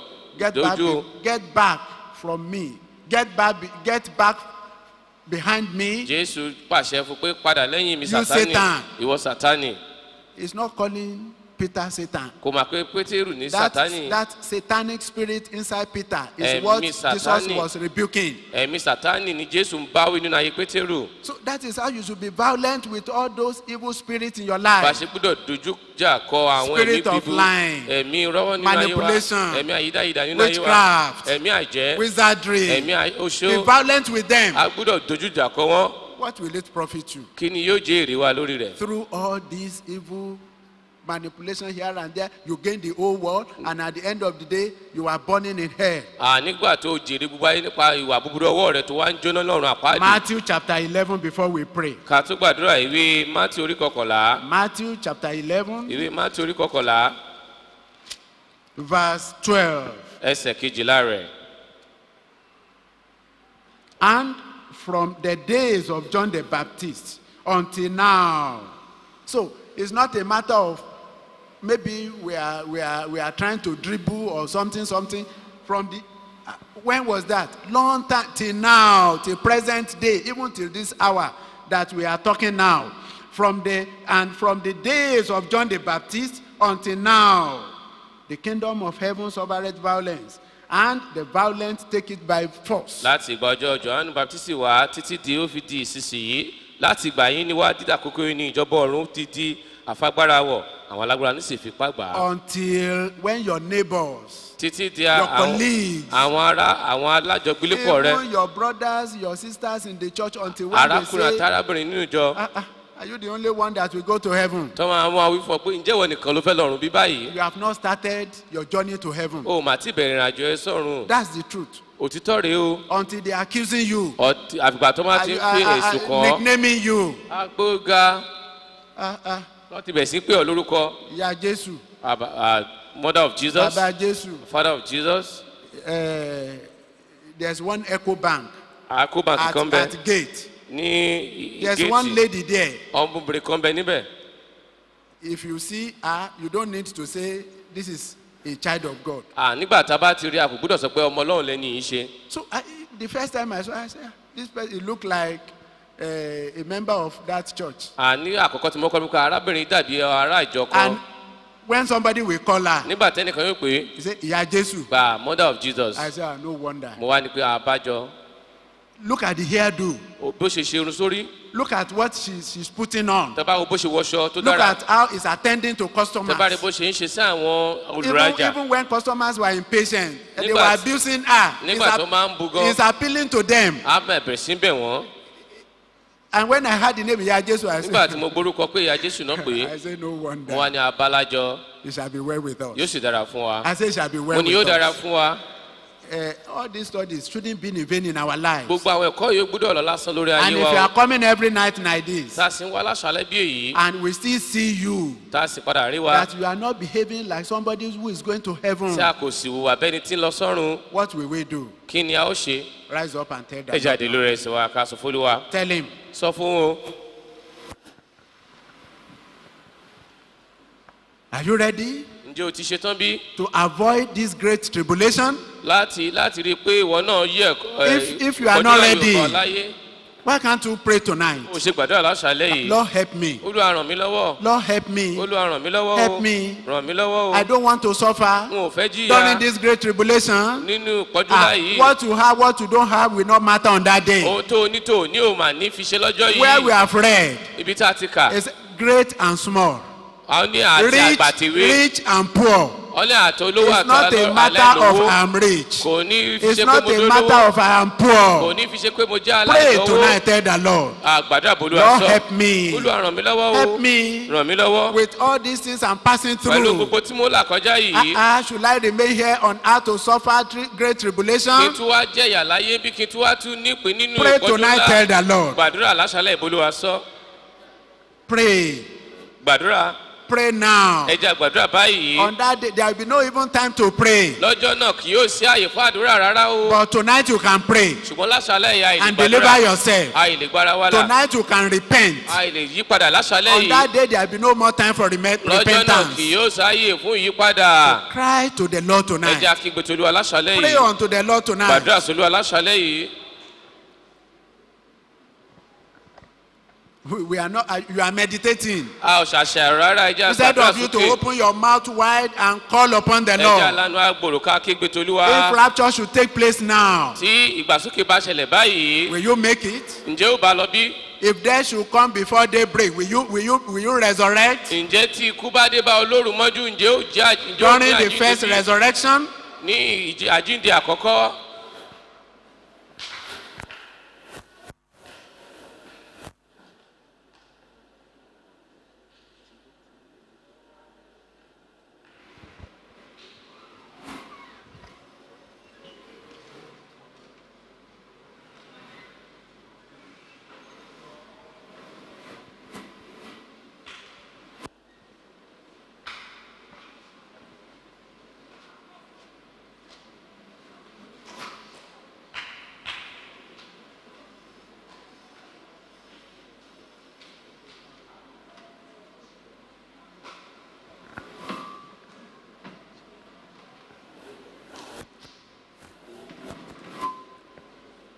Pray in the name of Jesus. Ẹ jẹ́ àgbàdúrà lórúkọ Jésù. Aggressive prayers. Ẹ jẹ́ àgbà tìtara. Pray as you understand that message. Ẹ jẹ́ àgbà gẹ́gẹ́ bá a ṣe bí òye ẹ̀kọ́ ìṣeyé wa. That is a very powerful and relevant message. Ó jẹ́ ẹ̀kọ́ tó ní fi ṣe tó bá ìgbà mu. It is a timely message. Ẹ̀kọ́ tó bá àkókò mu ní o. It's a timely message. Ẹ̀kọ́ tó bá àkókò yìí mu ní. This is all that we need to know this time around. Ohun gbogbo tí a gbọ́dọ̀ mọ̀ lákòókò yìí rèé. Because we are already at the perilous days. A ti wà ní ìgbà ewu. This is the perilous days. Àkókò ewu la wà yìí. This is the time we need to prepare for the rapture. àkókò tí a gbọ́dọ̀ pèsè ara wa sílẹ̀ fún ìgbàsókè ní àwà yìí. Because rapture can take place any time from now. Torí pé ìgbàsókè ó lè dé nírú àkókò tí a wà yìí. It could be the night or in the daytime. Ó lè jẹ́ ní òru tàbí ní ọ̀sán gangan. It may come before the end of this day. Ó lè wá ní kí òpin tó dé bá ọjọ́ ní gan. It could come anytime. Ó lè wá ní ìgbàkúgbà. Let's pray through. Ẹ jẹ́ ká gbàgbà yọrí àdúrà. Korka seri kosoko bishiri kosoko bishiri katoko bisida. Rakorka seri kosoko bishi. Korka seri kosoko bishi. Orka seri kosoko bisiri. Orka seri kosoko bishiri. Ere ke purka se. Orka seri kosoko bishi. Rakorka seri kosoko bishi. Rakorka seri kosoko bishi. Rakorka seri kosoko bishiri. Rakorka seri kosoko bisi. Shiri kosoko bisi daba. Ere ke seri kosoko bi. Pray in the name of Jesus. Gbàdúrà ní orúkọ Jésù. Pray aggressively. Gbàdúrà títara. Orka seri kosoko bishida ba. Orka seri kosoko bishida. Rakorka seri kosoko bishida. Rakorka seri kosoko bishida. Orka seri kosoko bishida ba. Rakorka seri kosoko bu. Rakorka seri kosoko busi. Shiri kosoko busida. Shiri kosoko busida. Ere ke seri kosoko busida. Rakorka seri kosoko bu. Orka seri kosoko bushi. Korka seri kosoko busi. Shiri kosoko busida ba. Rakorka seri kosoko bushi. Ere ke teko busida. In Jesus' name we pray. Amen. Please, sir, please, ma, I want you to take this message serious. Mo rọ̀ wá lárákùnrin àti arábìnrin ọ̀rọ̀ tí a gbọ́ yìí ẹ jẹ́ ká mú lókùnkúndùn. At least this series of systematic Bible study Wípé àwọn ẹ̀kọ́ Bíbélì tí à ń tún fún wa ní ṣísẹ̀ntẹ̀lé yìí. God specifically instructed us that we should begin from second coming. We begin the study from the second coming of Christ. Ọlọ́run fún ara rẹ̀ ló kàn nípa ló sì tọ́ wa wípé ká bẹ̀rẹ̀ ẹ̀kọ́ yìí lórí tó dá lórí ìpadàbọ̀ Kristi lẹ́ẹ̀kejì. It is a divine instruction. Ó jẹ́ ìtọ́ni àtòkè wá. It's a divine leading. Ó jẹ́ àìdarí àtòkè wá. Maybe about 2 or 3 weeks ago. Bí ọ̀sẹ̀ méjì sí mẹ́ta sí àkókò tí a wà yìí. You know what happened? Ǹjẹ́ mo tó ṣẹlẹ̀? One of our children, Ìkan lára àwọn ọmọ wa among the little ones. láàárín àwọn kékeré. You know, this time around, we need to emphasize that they should read the Bible and as well pray very well. À ń tẹ̀ mọ́ wọn létí pé kí wọ́n rí dájú pé wọ́n ń ka Bíbélì wọ́n sì ń gbàdúrà lórí ẹ̀. And at the same time, encourage them to flee from sin. A sì ń rọ̀ wọ́n wípé kí wọ́n sá fún ẹ̀ṣẹ̀ pátápátá. So we used to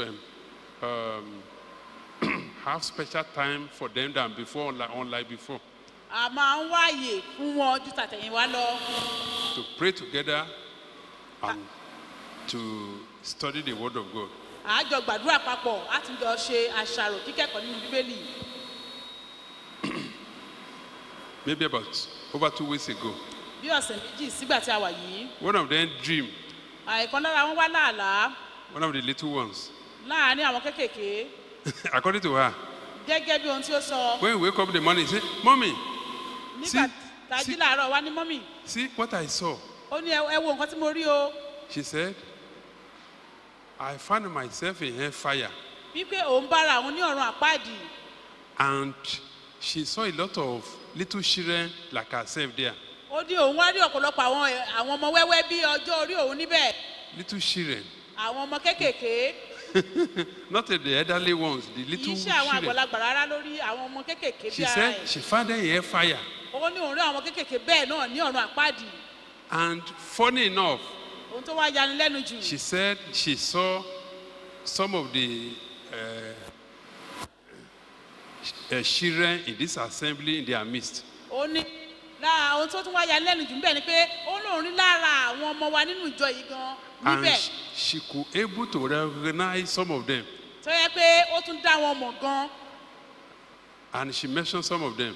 ó wá dárúkọ lára wọn. I said, do you see now? náà pé ṣé wọn náà rí báyìí. So God does not see, you may see yourself as kids, as a kid, but God does not see you that way. He wants you to give your life to Christ and as well flee from sin. mo wá sọ fún yín pé ṣé o rí pé ọlọ́run ò rí ọ gẹ́gẹ́ bí ọmọdé ọlọ́run kò rí ọ gẹ́gẹ́ bí ọmọdé torí ìdí èyí gbogbo o gbọ́dọ̀ sá fún ẹ̀ṣẹ̀. And funny enough, ètò tí wọ́n yanu lẹ́nu sí i. that day, láyé ọjọ́ yẹn. she herself decided not to, to fast. òun fúnra rẹ̀ wá pinnu pé òun máa gbàwẹ̀. She did not take anything to school and come back without food as well. kò mú ohunkóhun lọ sílé ìwé ó tún padà dé láì jẹ nǹkan kan. Praise the Lord. Hallelujah. And this is a confirmation that this is not the time to be careless with your soul. If God can do with little kids that way, how much more we elderly ones? Eléyìí tó ń túmọ̀ sí wípé a ò gbọ́dọ̀ jáfara pẹ̀lú ọkàn wa tí ọlọ́run bá lè fara hàn ọmọ kéékèèké bẹ́ẹ̀ mélòó àwọn àtàwọn jágbàlagbà. Do you get my point? ṣé ọ̀rọ̀ mi yé wa? It's a confirmation that God is not a respecter of man. ó túmọ̀ sí ó fi ojú ìfìdímúlẹ̀ wípé ọlọ́run kì í ṣojú ṣáájú ẹnikẹ́ni. And it's unfortunate today that many people fail to see this this message as a timely message. It's unfortunate. wípé tí a ò bá wá rí ẹ̀kọ́ tó ń jáde sí wa yìí gẹ́gẹ́ bí ẹ̀kọ́ tó ní ṣe ní àkókò yìí ó ṣe ní láàánú. And even that we have been on a different topic like how to make weight. Ibi báyìí máa kún kò ní wẹ̀ ẹni tí ò rìn ní aṣọ gbégé ni ká máa gbé nǹkan tí mo fẹ́ náà nìyẹn gbogbo ibà yà kún ẹ máa bọ̀. Ṣùgbọ́n tí o bá bìkítà ibi tó ń lọ ewu wà ń bẹ̀ pé tó bá kú lẹ́ni níbo ló máa lọ kì í ṣe yẹn nìkan ó yẹ kí gbogbo apáta gẹ́gẹ́ bí ọmọ ìjọ yìí ká ní ìpinnu ká lákàkà ká ní ìdánilójú wípé àtọmọdé o àtàgbà o pápá jùlọ àwa àgbà kárí wípé orúkọ wa ó ti ṣe kíni ó ti wà níwèé yìí lórúkọ Jésù ò ní wá lásán. Amen. In Jesus' name, you not come in vain. It is dangerous if your soul is not written in heaven this time around. You have to seek and try your possible best and strive so that your name will be written in heaven. Because if it is a wet creation, you discover that many people will be here. But because of this teaching, many are not here. I beseech you, mercy of God, don't be careless is it your soul. Mo fi yọ́nà Ọlọ́run bẹ̀ wá ẹ má ṣe jẹ́ ká jáfara pẹ̀lú ọkàn wa. Don't assume at all say that because you are this, because you are that, you are a church elder, prophet, prophetess, I'm a pastor, and this and that, I've received ordination. No, all these things they are irrelevant. Make sure you pray through. Make sure your name is there. If you are not very sure, it's like gambling with your soul, which is very, very dangerous. Tí o bá rí dájú wípé orúkọ rẹ ti wà ní ọ̀run ó dàbí ìgbà tó yẹ pé òun ta tẹ́tẹ́ pẹ̀lú ọkàn rẹ má ṣe lérò pé bóyá torí pé o já darí àbí o jẹ́ wòlíì àbí wọ́n á ń rò lọ́kàn rẹ pé ó yẹ kó orúkọ mi ti wà bẹ́ẹ̀ ṣebí wòlíì ni mí ṣebí adarí ni mí rárá o bí pé o sa gbogbo ipá rẹ láti rí pé orúkọ rẹ wà ń bẹ̀. What I'm saying in essence is this. Ohun tí mo sọ ní kúkúrú náà ní eléyìí. Tonight, ní àṣálẹ́ yìí. make sure you pray through. Rí kí o gbàdúrà o sì làlùyọ. As you pray, bí o ṣe ń gbàdúrà. The Lord will receive, you will surely receive answer to your prayer. Ọlọ́run yóò sì dáhùn àdúrà rẹ. Say, Lord, pé Olúwa. I don't want to miss the rapture. Mi ò fẹ́ pàdánù ìgbàsókè. No matter what it will cost me. Kò ní fi ṣe ohunkóhun tí ìbá àná mi. I'm ready to make my way right with you. Mo ṣetán láti tún ọ̀nà mi ṣe níwájú rẹ. I'm ready to make amends. Mo ṣetán láti ṣe àtúnṣe. Let your grace success for me. Olúwa ràn mí lọ́wọ́. Pray in the name of Jesus. Lúwa ní orúkọ Jésù. Rakuri kasiri kosoko bisidaba. Rakuri kasiri kosoko bisidaba. Rakuri kasiri kosoko bisidaba. Ereke puri kasiri kosoko bisidaba. Ereke puri kasiri kosoko bisidaba. Rakuri ka pray through. Gbàgbà yọrí àdúrà báyìí o. Pray through. Gbàgbà yọrí àdúrà báyìí o. Pray through. Gbàgbà yọrí àdúrà báyìí o. Pray through. Gbàgbà yọrí àdúrà báyìí o. Rakuri kasiri kosoko bisidaba. Ereke puri kasiri kosoko bisidaba. Rakuri kasiri kosoko bisidaba. Uri kasiri kosoko bisidaba. Rakuri kasiri kosoko bisidaba. Ereke puri kasiri kosoko bisidaba. Uri kasiri kosoko bisidaba. Rakuri kasiri kosoko bisidaba. Aha. Thank you, Jesus. Pray through, pray through, pray through. Gbàgbà yọrí àdúrà báyìí. I beseech mercy of God, pray through, pray through. Mo fi ìyọ́nú Ọlọ́run bẹ̀ ọ́, gbàgbà yọrí àdúrà. Don't assume that there is no problem. Má ṣe lérò yìí pé kò sí wàhálà rárá. That is the sin of assumption. Ẹ̀ṣẹ̀ wípé mo lérò nìyẹn. When you assume, God will see you as being careless with your soul. You don't care about your soul. You don't care where you will end your journey. Nígbà tó bá rò wípé ó yẹ kórúkọ mi sì wà ń bẹ̀, òun ta tẹ́tẹ́ pẹ̀lú ọkàn rẹ nìyẹn. Má ṣe máa rò wípé àbó wà ń bẹ̀ àbí tàbí ṣùgbọ́n. If God does not repent, if God does not regard or respect little children, how much more we the adults? Tí Ọlọ́run kò bá ka ọmọdé sí mélòó àwa tí a jágbàlagbà. Tọ́lọ́run bá ṣojú ṣáájú irú àwọn ọmọ wẹ́wẹ́ wọ̀nyí mélòó àwọn tá a ti tójú bọ́ tó mọ Bíbélì ká ẹlòmíràn ti lọ sí Bible school mẹ́ẹ̀ẹ́dọ́gbọ̀n. Yet if God is not partial. Síbẹ̀síbẹ̀ orúkọ ò tí ì sínú ìwé ìyè kí wá láǹfààní gbogbo Bible school tá a ti lọ yẹn. If God is not partial with little child, how much more an elderly person like you that can read the word of God, you can do this and that. What is the profit of the gain of your Bible school? Don't be careless with your soul. Má ṣe fi ọkàn rẹ jáfara rárá. I beseech mercy of God, don't be careless with your soul. Má ṣe fi ọkàn rẹ jáfara. I beseech mercy of God, don't be careless with your soul. Má ṣe jáfara pẹ̀lú ọkàn rẹ. Rakurika siri kusoko busidaba. Rakurika siri kusoko busidaba.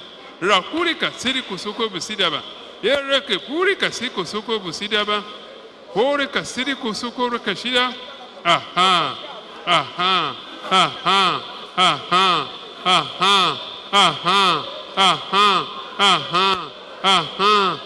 Siri horika siri kusoko busidaba. Rakurika siri kusoko busidaba. Horika siri. If God does not respect the kids, how much more we the adults?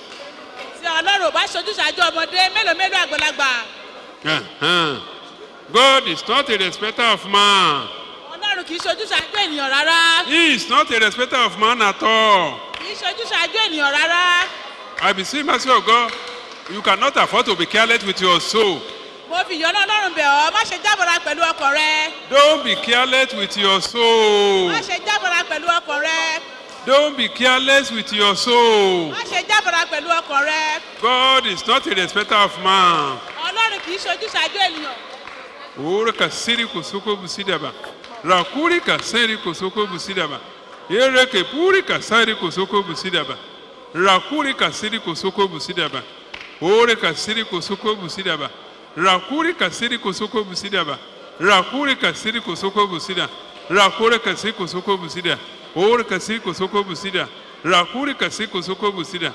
Ereke puri kasiri kosoko busida. Rakuri kasiri kosoko busida.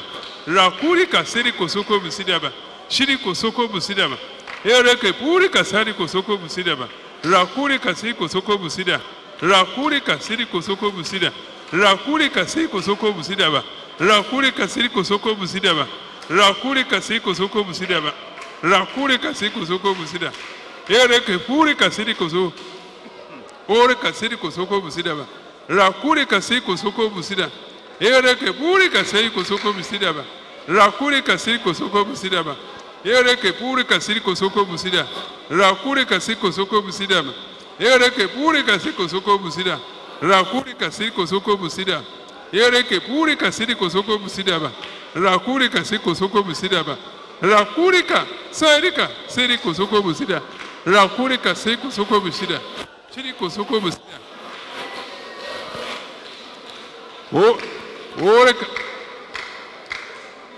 Oreka siri kosoko busidaba.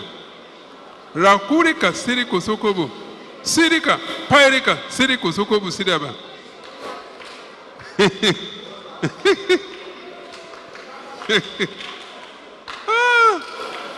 Porika sidaba. Sairika, korika, pairika, rakurika, sikusu, pairika, sirikaba. Shiriko, porika, sirika sidaba. Rakurika, sirika sidaba. Aha. Aha. Ore kasiri kusoko bisida ba. Rakure kasiri kusoko bisida. Ere ke pure kasiri kusoko bisida.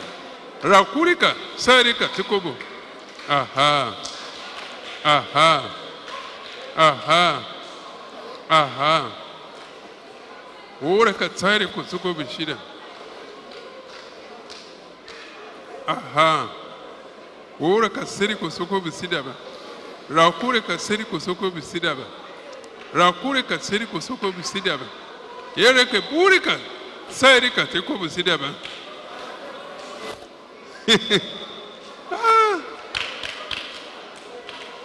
Kure kasiri kusoko bisida ba. Rakure kasiri kusoko bisida ba. Rakure kasiri kusoko bisida. Rakure kasiri kusoko bisida ba. Ore kasiri kusoko bisida ba. Ore kasiri kusoko bisida ba. Hairi kusoko bisida ba. Rakure kasiri kusoko bisida ba. Ore kasiri kusoko bisida ba. Rakure kasiri kusoko bisida ba. Rakure kasiri kusoko bisida ba. Rakure kasiri kusoko bisida. Rakure kasiri kusoko. Aha. Aha. Aha. Aha. Aha. Aha. Aha. Ora kasiri kusoko bisida ba. Rakure kasiri kusoko bisida ba. Ora kasiri kusoko bisida. Ora kasiri kusoko bisida ba. Rakure kasiri kusoko bisida ba. Kure kasiri kusoko bisida ba. Aha. Aha. Aha. Aha. Aha. Aha. Aha. Aha. Aha. Rakura kasari kusoko bisida. Ora kasiri kusoko bisida.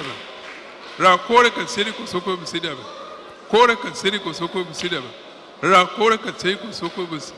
Kora kasiri kusoko bisida. Ora kasiri kusoko bisida. Ora kasiri kusoko bisida. Rakurika sarika parika parika sirika.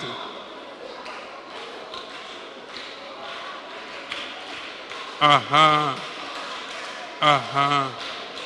Aha. Aha. Ora kasiri kusoko bisida ba. Shiri kusoko. And Jesus' name we pray. Let me tell you this secret. This is just the last prayer point. Do you know why it will be, to make heaven may not be easy? Do you know the reason? Number one, as an individual, you must work out your salvation with fear according to the Bible. That is Philippians chapter 1 verse 12.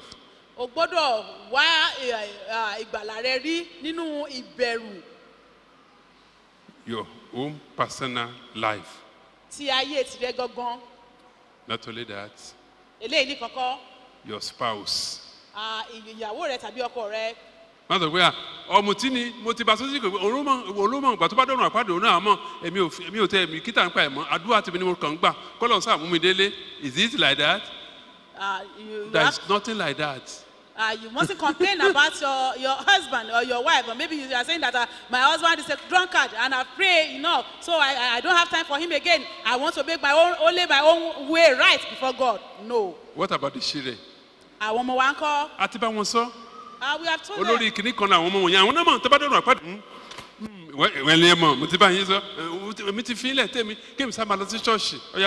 Pastor, then there is nothing like that. You cannot say you have left your children alone. Maybe because they are wayward and you have spoken to them, you have preached to them and they are still wayward. No, you cannot say you are on your own. No. All your children that you gave birth to, even if it is one or 12, you will give account of every one of them. It's not a matter of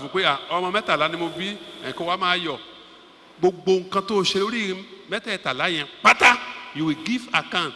Tí o bá ti tí ẹ̀kẹ́rẹ́ polówó ẹ̀ tí àkáǹtì ẹ lórí àwọn ọmọ kọ̀ọ̀kan tí o bá ti kójú òṣùwọ̀n pé ipa tó yẹ kó kó kí ló ṣẹlẹ̀ olùwẹ̀ lọ sọ́run àpáàdì nìyẹn.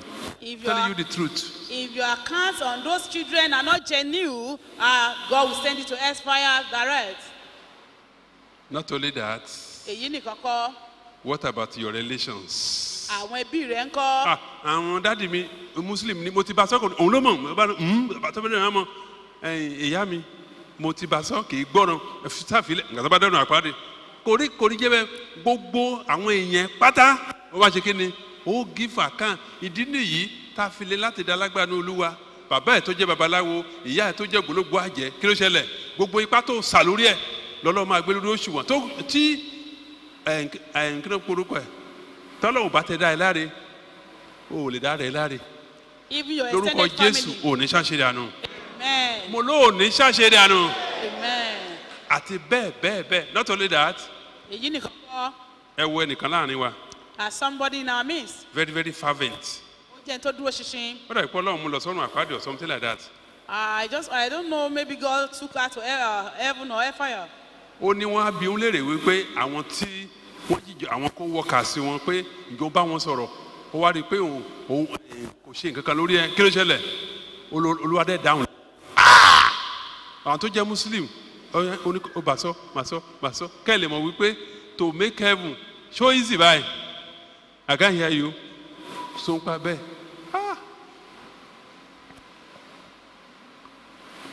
Thus says the Lord. Báyìí ni Olúwa wí, My children, ẹ̀yin ọmọ mi, pray over this ẹ gbàdúrà lórí eléyìí, and work on it kí ẹ ṣiṣẹ́ lé lórí, until I justify you títí èmi yóò fi dá yín láre, before you can reign with me. kí ẹ tó lè jọba Set pẹ̀lú of mi. fools, Bẹ́ẹ̀ ni Olúwa wí, peace be unto you. àlàáfíà ni fún yín. You get the message? Ǹjẹ́ ọ̀rọ̀ náà yé wa bí? Bẹ̀rẹ̀ sí gbàdúrà pé Olúwa Tell the Lord, ràn mí lọ́wọ́. help me. Mi ò fẹ́ jẹ̀bi I don't want to be lórí condemned ọkọ mi, concerning my lórí ìyàwó husband, mi, concerning my lórí wife, àwọn even over my èèyàn children, mi, my family members, lórí àwọn aládùúgbò. even the neighbors. Mi ò fẹ́ jẹ̀bi ràn mí lọ́wọ́. Oòrùn fẹ́ràn yẹn kó tó mi. Let's pray in the name of Help me, Jesus. O Lord. Let your grace be sufficient for me. Aha. Rakorka sairi kosoko bisidaba. Yereke purika siri kosoko bisidaba. Rakorka siri kosoko bisidaba. Yereke purika sairi kosoko bisidaba. Yereke purika siri kosoko bisidaba. Rakurika siri kosoko bisidaba. Yereke purika siri kosoko bisidaba. Let's pray through. Let's pray through. Let's pray through. Rakurika siri kosoko bisidaba. Rakuri kasiri kosoko busidaba. Rakuri kasiri kosoko busidaba. Rakuri kasiri kosoko busidaba. Rakuri kasiri kosoko busidaba. Rakuri kasiri kosoko busidaba. Rakuri kasiri kosoko kashiri kosoko busidaba. Rakuri kasiri kosoko busidaba. Ora kasiri kosoko busidaba busidaba si.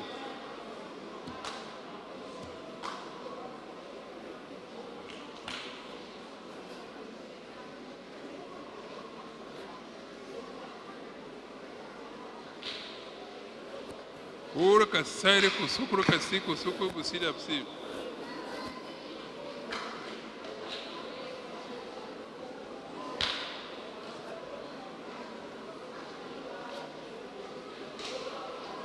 Ora kasiri kosoko kasiri kasiri busidaba. Let's pray through. Let's pray through. Let's pray through. Ẹ jẹ́ ká gbàdúrà gbàyọrí Ora àdúrà. kasiri kosoko busidaba. Rakuri kasiri kosoko busidaba. Yereke puri kasiri kosoko busidaba. Rakuri kasiri kosoko busidaba. Ora kapurika rakurika pairika. Aha. Ora kasiri kosoko bu. Ora kasiri kosoko busidaba. Ora kasiri kos. What about your wife? What about your husband? What about your children? What about the co-workers and the neighbors? Ọkọ rẹ̀ ń kọ́, aya rẹ̀ ń kọ́, àwọn ọmọ rẹ̀ ń kọ́, àwọn alábàágbé rẹ̀ ń kọ́. Aha. You will give account Ó jíyìn, over these people. ó jíyìn lórí wọn. There is no place of hiding at all. There is no place of hiding at all. Kò No síbi tó place lè of sá sí. hiding. Kò síbi tó lè sá sí. No place of hiding. Kò síbi tó lè sá sí. No place of hiding at all. Kò síbi tó lè farapamọ́ sí. No place of hiding at all. Kò síbi tó lè farapamọ́ sí rárá. Don't assume that there is no problem. Má ṣe lérò wípé kò sí wàhálà rárá. There is problem. Wàhálà wà o. Except you awake to your responsibility. Àyàfi tí o bá jí sí ojúṣe rẹ. Except you are alive unto your responsibility. Àyàfi tí o bá jí sí ojúṣe rẹ. Yes. Ora kasiri kusoko busidaba. Rakure kasiri kusoko busidaba. Thank you, Jesus. Thank you, Jesus. Jésù ò ṣe. Thank you, Jesus. Jésù ò ṣe. Thank you, Jesus. Jésù ò ṣe. That is the purpose of this study. Èrèdí tí ẹ̀kọ́ yìí fi wáyé leléyìí. To let you know what lies ahead of you. Kí o lè mọ ohun tó wà níwájú rẹ. To know what lies ahead of Kí you. o lè mọ ohun tó wà lọ́wájú rẹ. So that you will have no excuse. Kí o má bàa ṣe àwáwí. There is no hiding place for anybody. Kò síbi tí ẹnikẹ́ni lè farapamọ́ sínú ọ̀rọ̀ yìí. At all. Kò síbi tí èèyàn lè farapamọ́ sí rárá. No place of hiding at Kò all. síbi tí ẹnikẹ́ni lè farapamọ́ sí. Bẹ́ẹ̀ni. No place of hiding at all. Kò síbi tí ẹnikẹ́ni lè farapamọ́ sí rárá.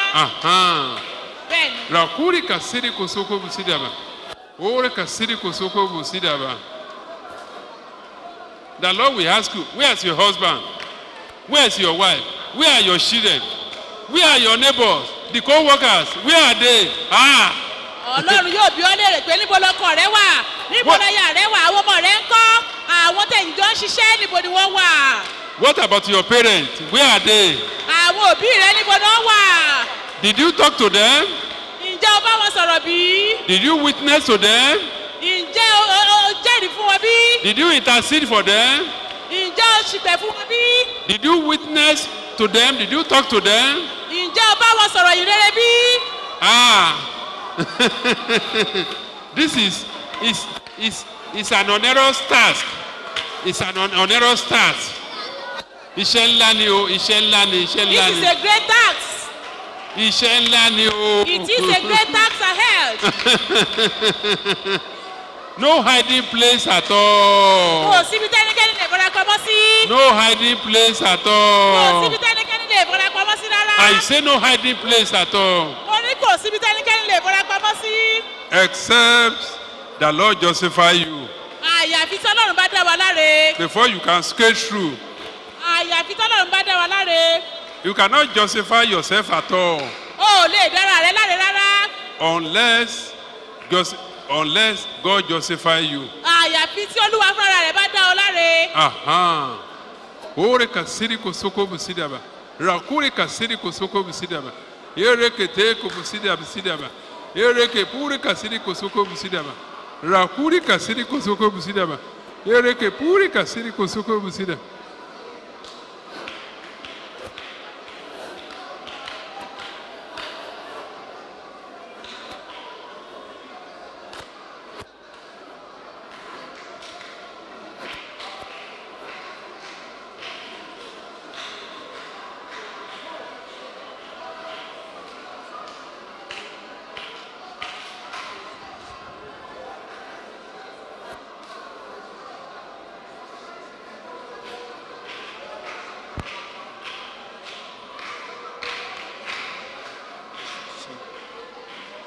Jésù Kristi Olúwa wa, ní orúkọ Jésù, ní orúkọ Jésù, Bàbá wa àti Ọlọ́run wa, ẹlẹ́dàá ayé àti ọ̀run, a yìn ọ́, a gbé ọ̀gá lọ́pọ̀lọpọ̀. Jésù ṣe Olúwa gbọ́ ọpẹ́ wa. A dúpẹ́ fún ọ̀rọ̀ rẹ tó ti rán sí wa. A ti ṣàwárí ara wa, a ti rí ara wa, a ti rí bí ta kù sí. Bàbá, oore ọ̀fẹ́ tí a fi ṣàtúnṣe, Olúwa yọ̀ọ̀da rẹ̀ fún wa. A fẹ́ ṣe lásán, a fẹ́ bá ìjọba níkẹyìn. Bàbá, oore ọ̀fẹ́ tí a fi ronúpìwàdà, tí a fi ṣe ìfẹ́ rẹ, Olúwa yọ̀ọ̀da rẹ̀ fún wa. Látòní lọ, Bàbá, mú wa ṣetán láti bá ìjọba. Olúwa, mú wa ṣetán a fẹ́ ṣetán a fẹ́ bá ìjọba níkẹyìn olúwa jẹ́ bá ìjọba olúwa bá ìjọba ọ̀rọ̀ tí à ń gbọ́ yìí àdúrà tá à ń gbà olúwa má jà gbà sí ìdálẹ́bi má jà gbọ́ fún ìdálẹ́bi má jà gbọ́ fún ìdálẹ́bi olúwa kà wá yẹ mú wa délé níkẹyìn jẹ́ bá ìjọba jẹ́ bá ìjọba kágbá káàbọ̀ ọmọdé rẹ olúwa ṣe bẹ́ẹ̀ fún wa bàbá gbogbo àwọn adé gbogbo àwọn mèremère ò nílò rẹ àwa ló ṣe fún bàbá orí ọ̀fẹ́ tá a fi lò ó olúwa yọ̀ọ̀dá rẹ̀ fún wa má jà ṣe lásán èṣù ẹ̀ṣẹ̀ má jò mú wa kúrò lọ́dọ̀ rẹ èṣù ẹ̀ṣẹ̀ má jò mú wa kúrò lọ́dọ̀ rẹ ohun ayé má jò mú wa kúrò lọ́dọ̀ rẹ bàbá kà wá yẹ bàbá lójú oorun lójú àlá wa olúwa kọ sí wa bí a ṣe máa sùn lálẹ́ olúwa kọ sí wa ibi ta kò sí olúwa fi hàn wá oore ọ̀fẹ́ àtúnṣe olúwa yọ̀ọ̀dá rẹ̀ fún wa ògo ni fún orúkọ olúwa bàbá wa àti àwọn ìránṣẹ́ ọlọ́run tó ti lò lọ́kàn ọ̀jọ̀kan láti gba ìrọ̀lẹ́ yìí orúkọ jésù olúwa gbé wọn wọ̀ lọ́tún olúwa tún wọn ṣe ọgbọ́n kún ọgbọ́n òye kún òye olúwa yọ̀ọ̀dá rẹ̀ fún wọn ìfàmúròyìn ọ̀tún ẹ̀mí mọ́ rẹ̀ olúwa jọ̀ọ́ máa gbòòrónú wọn ògo ni fún orúkọ olúwa jésù kristi olúwa wa.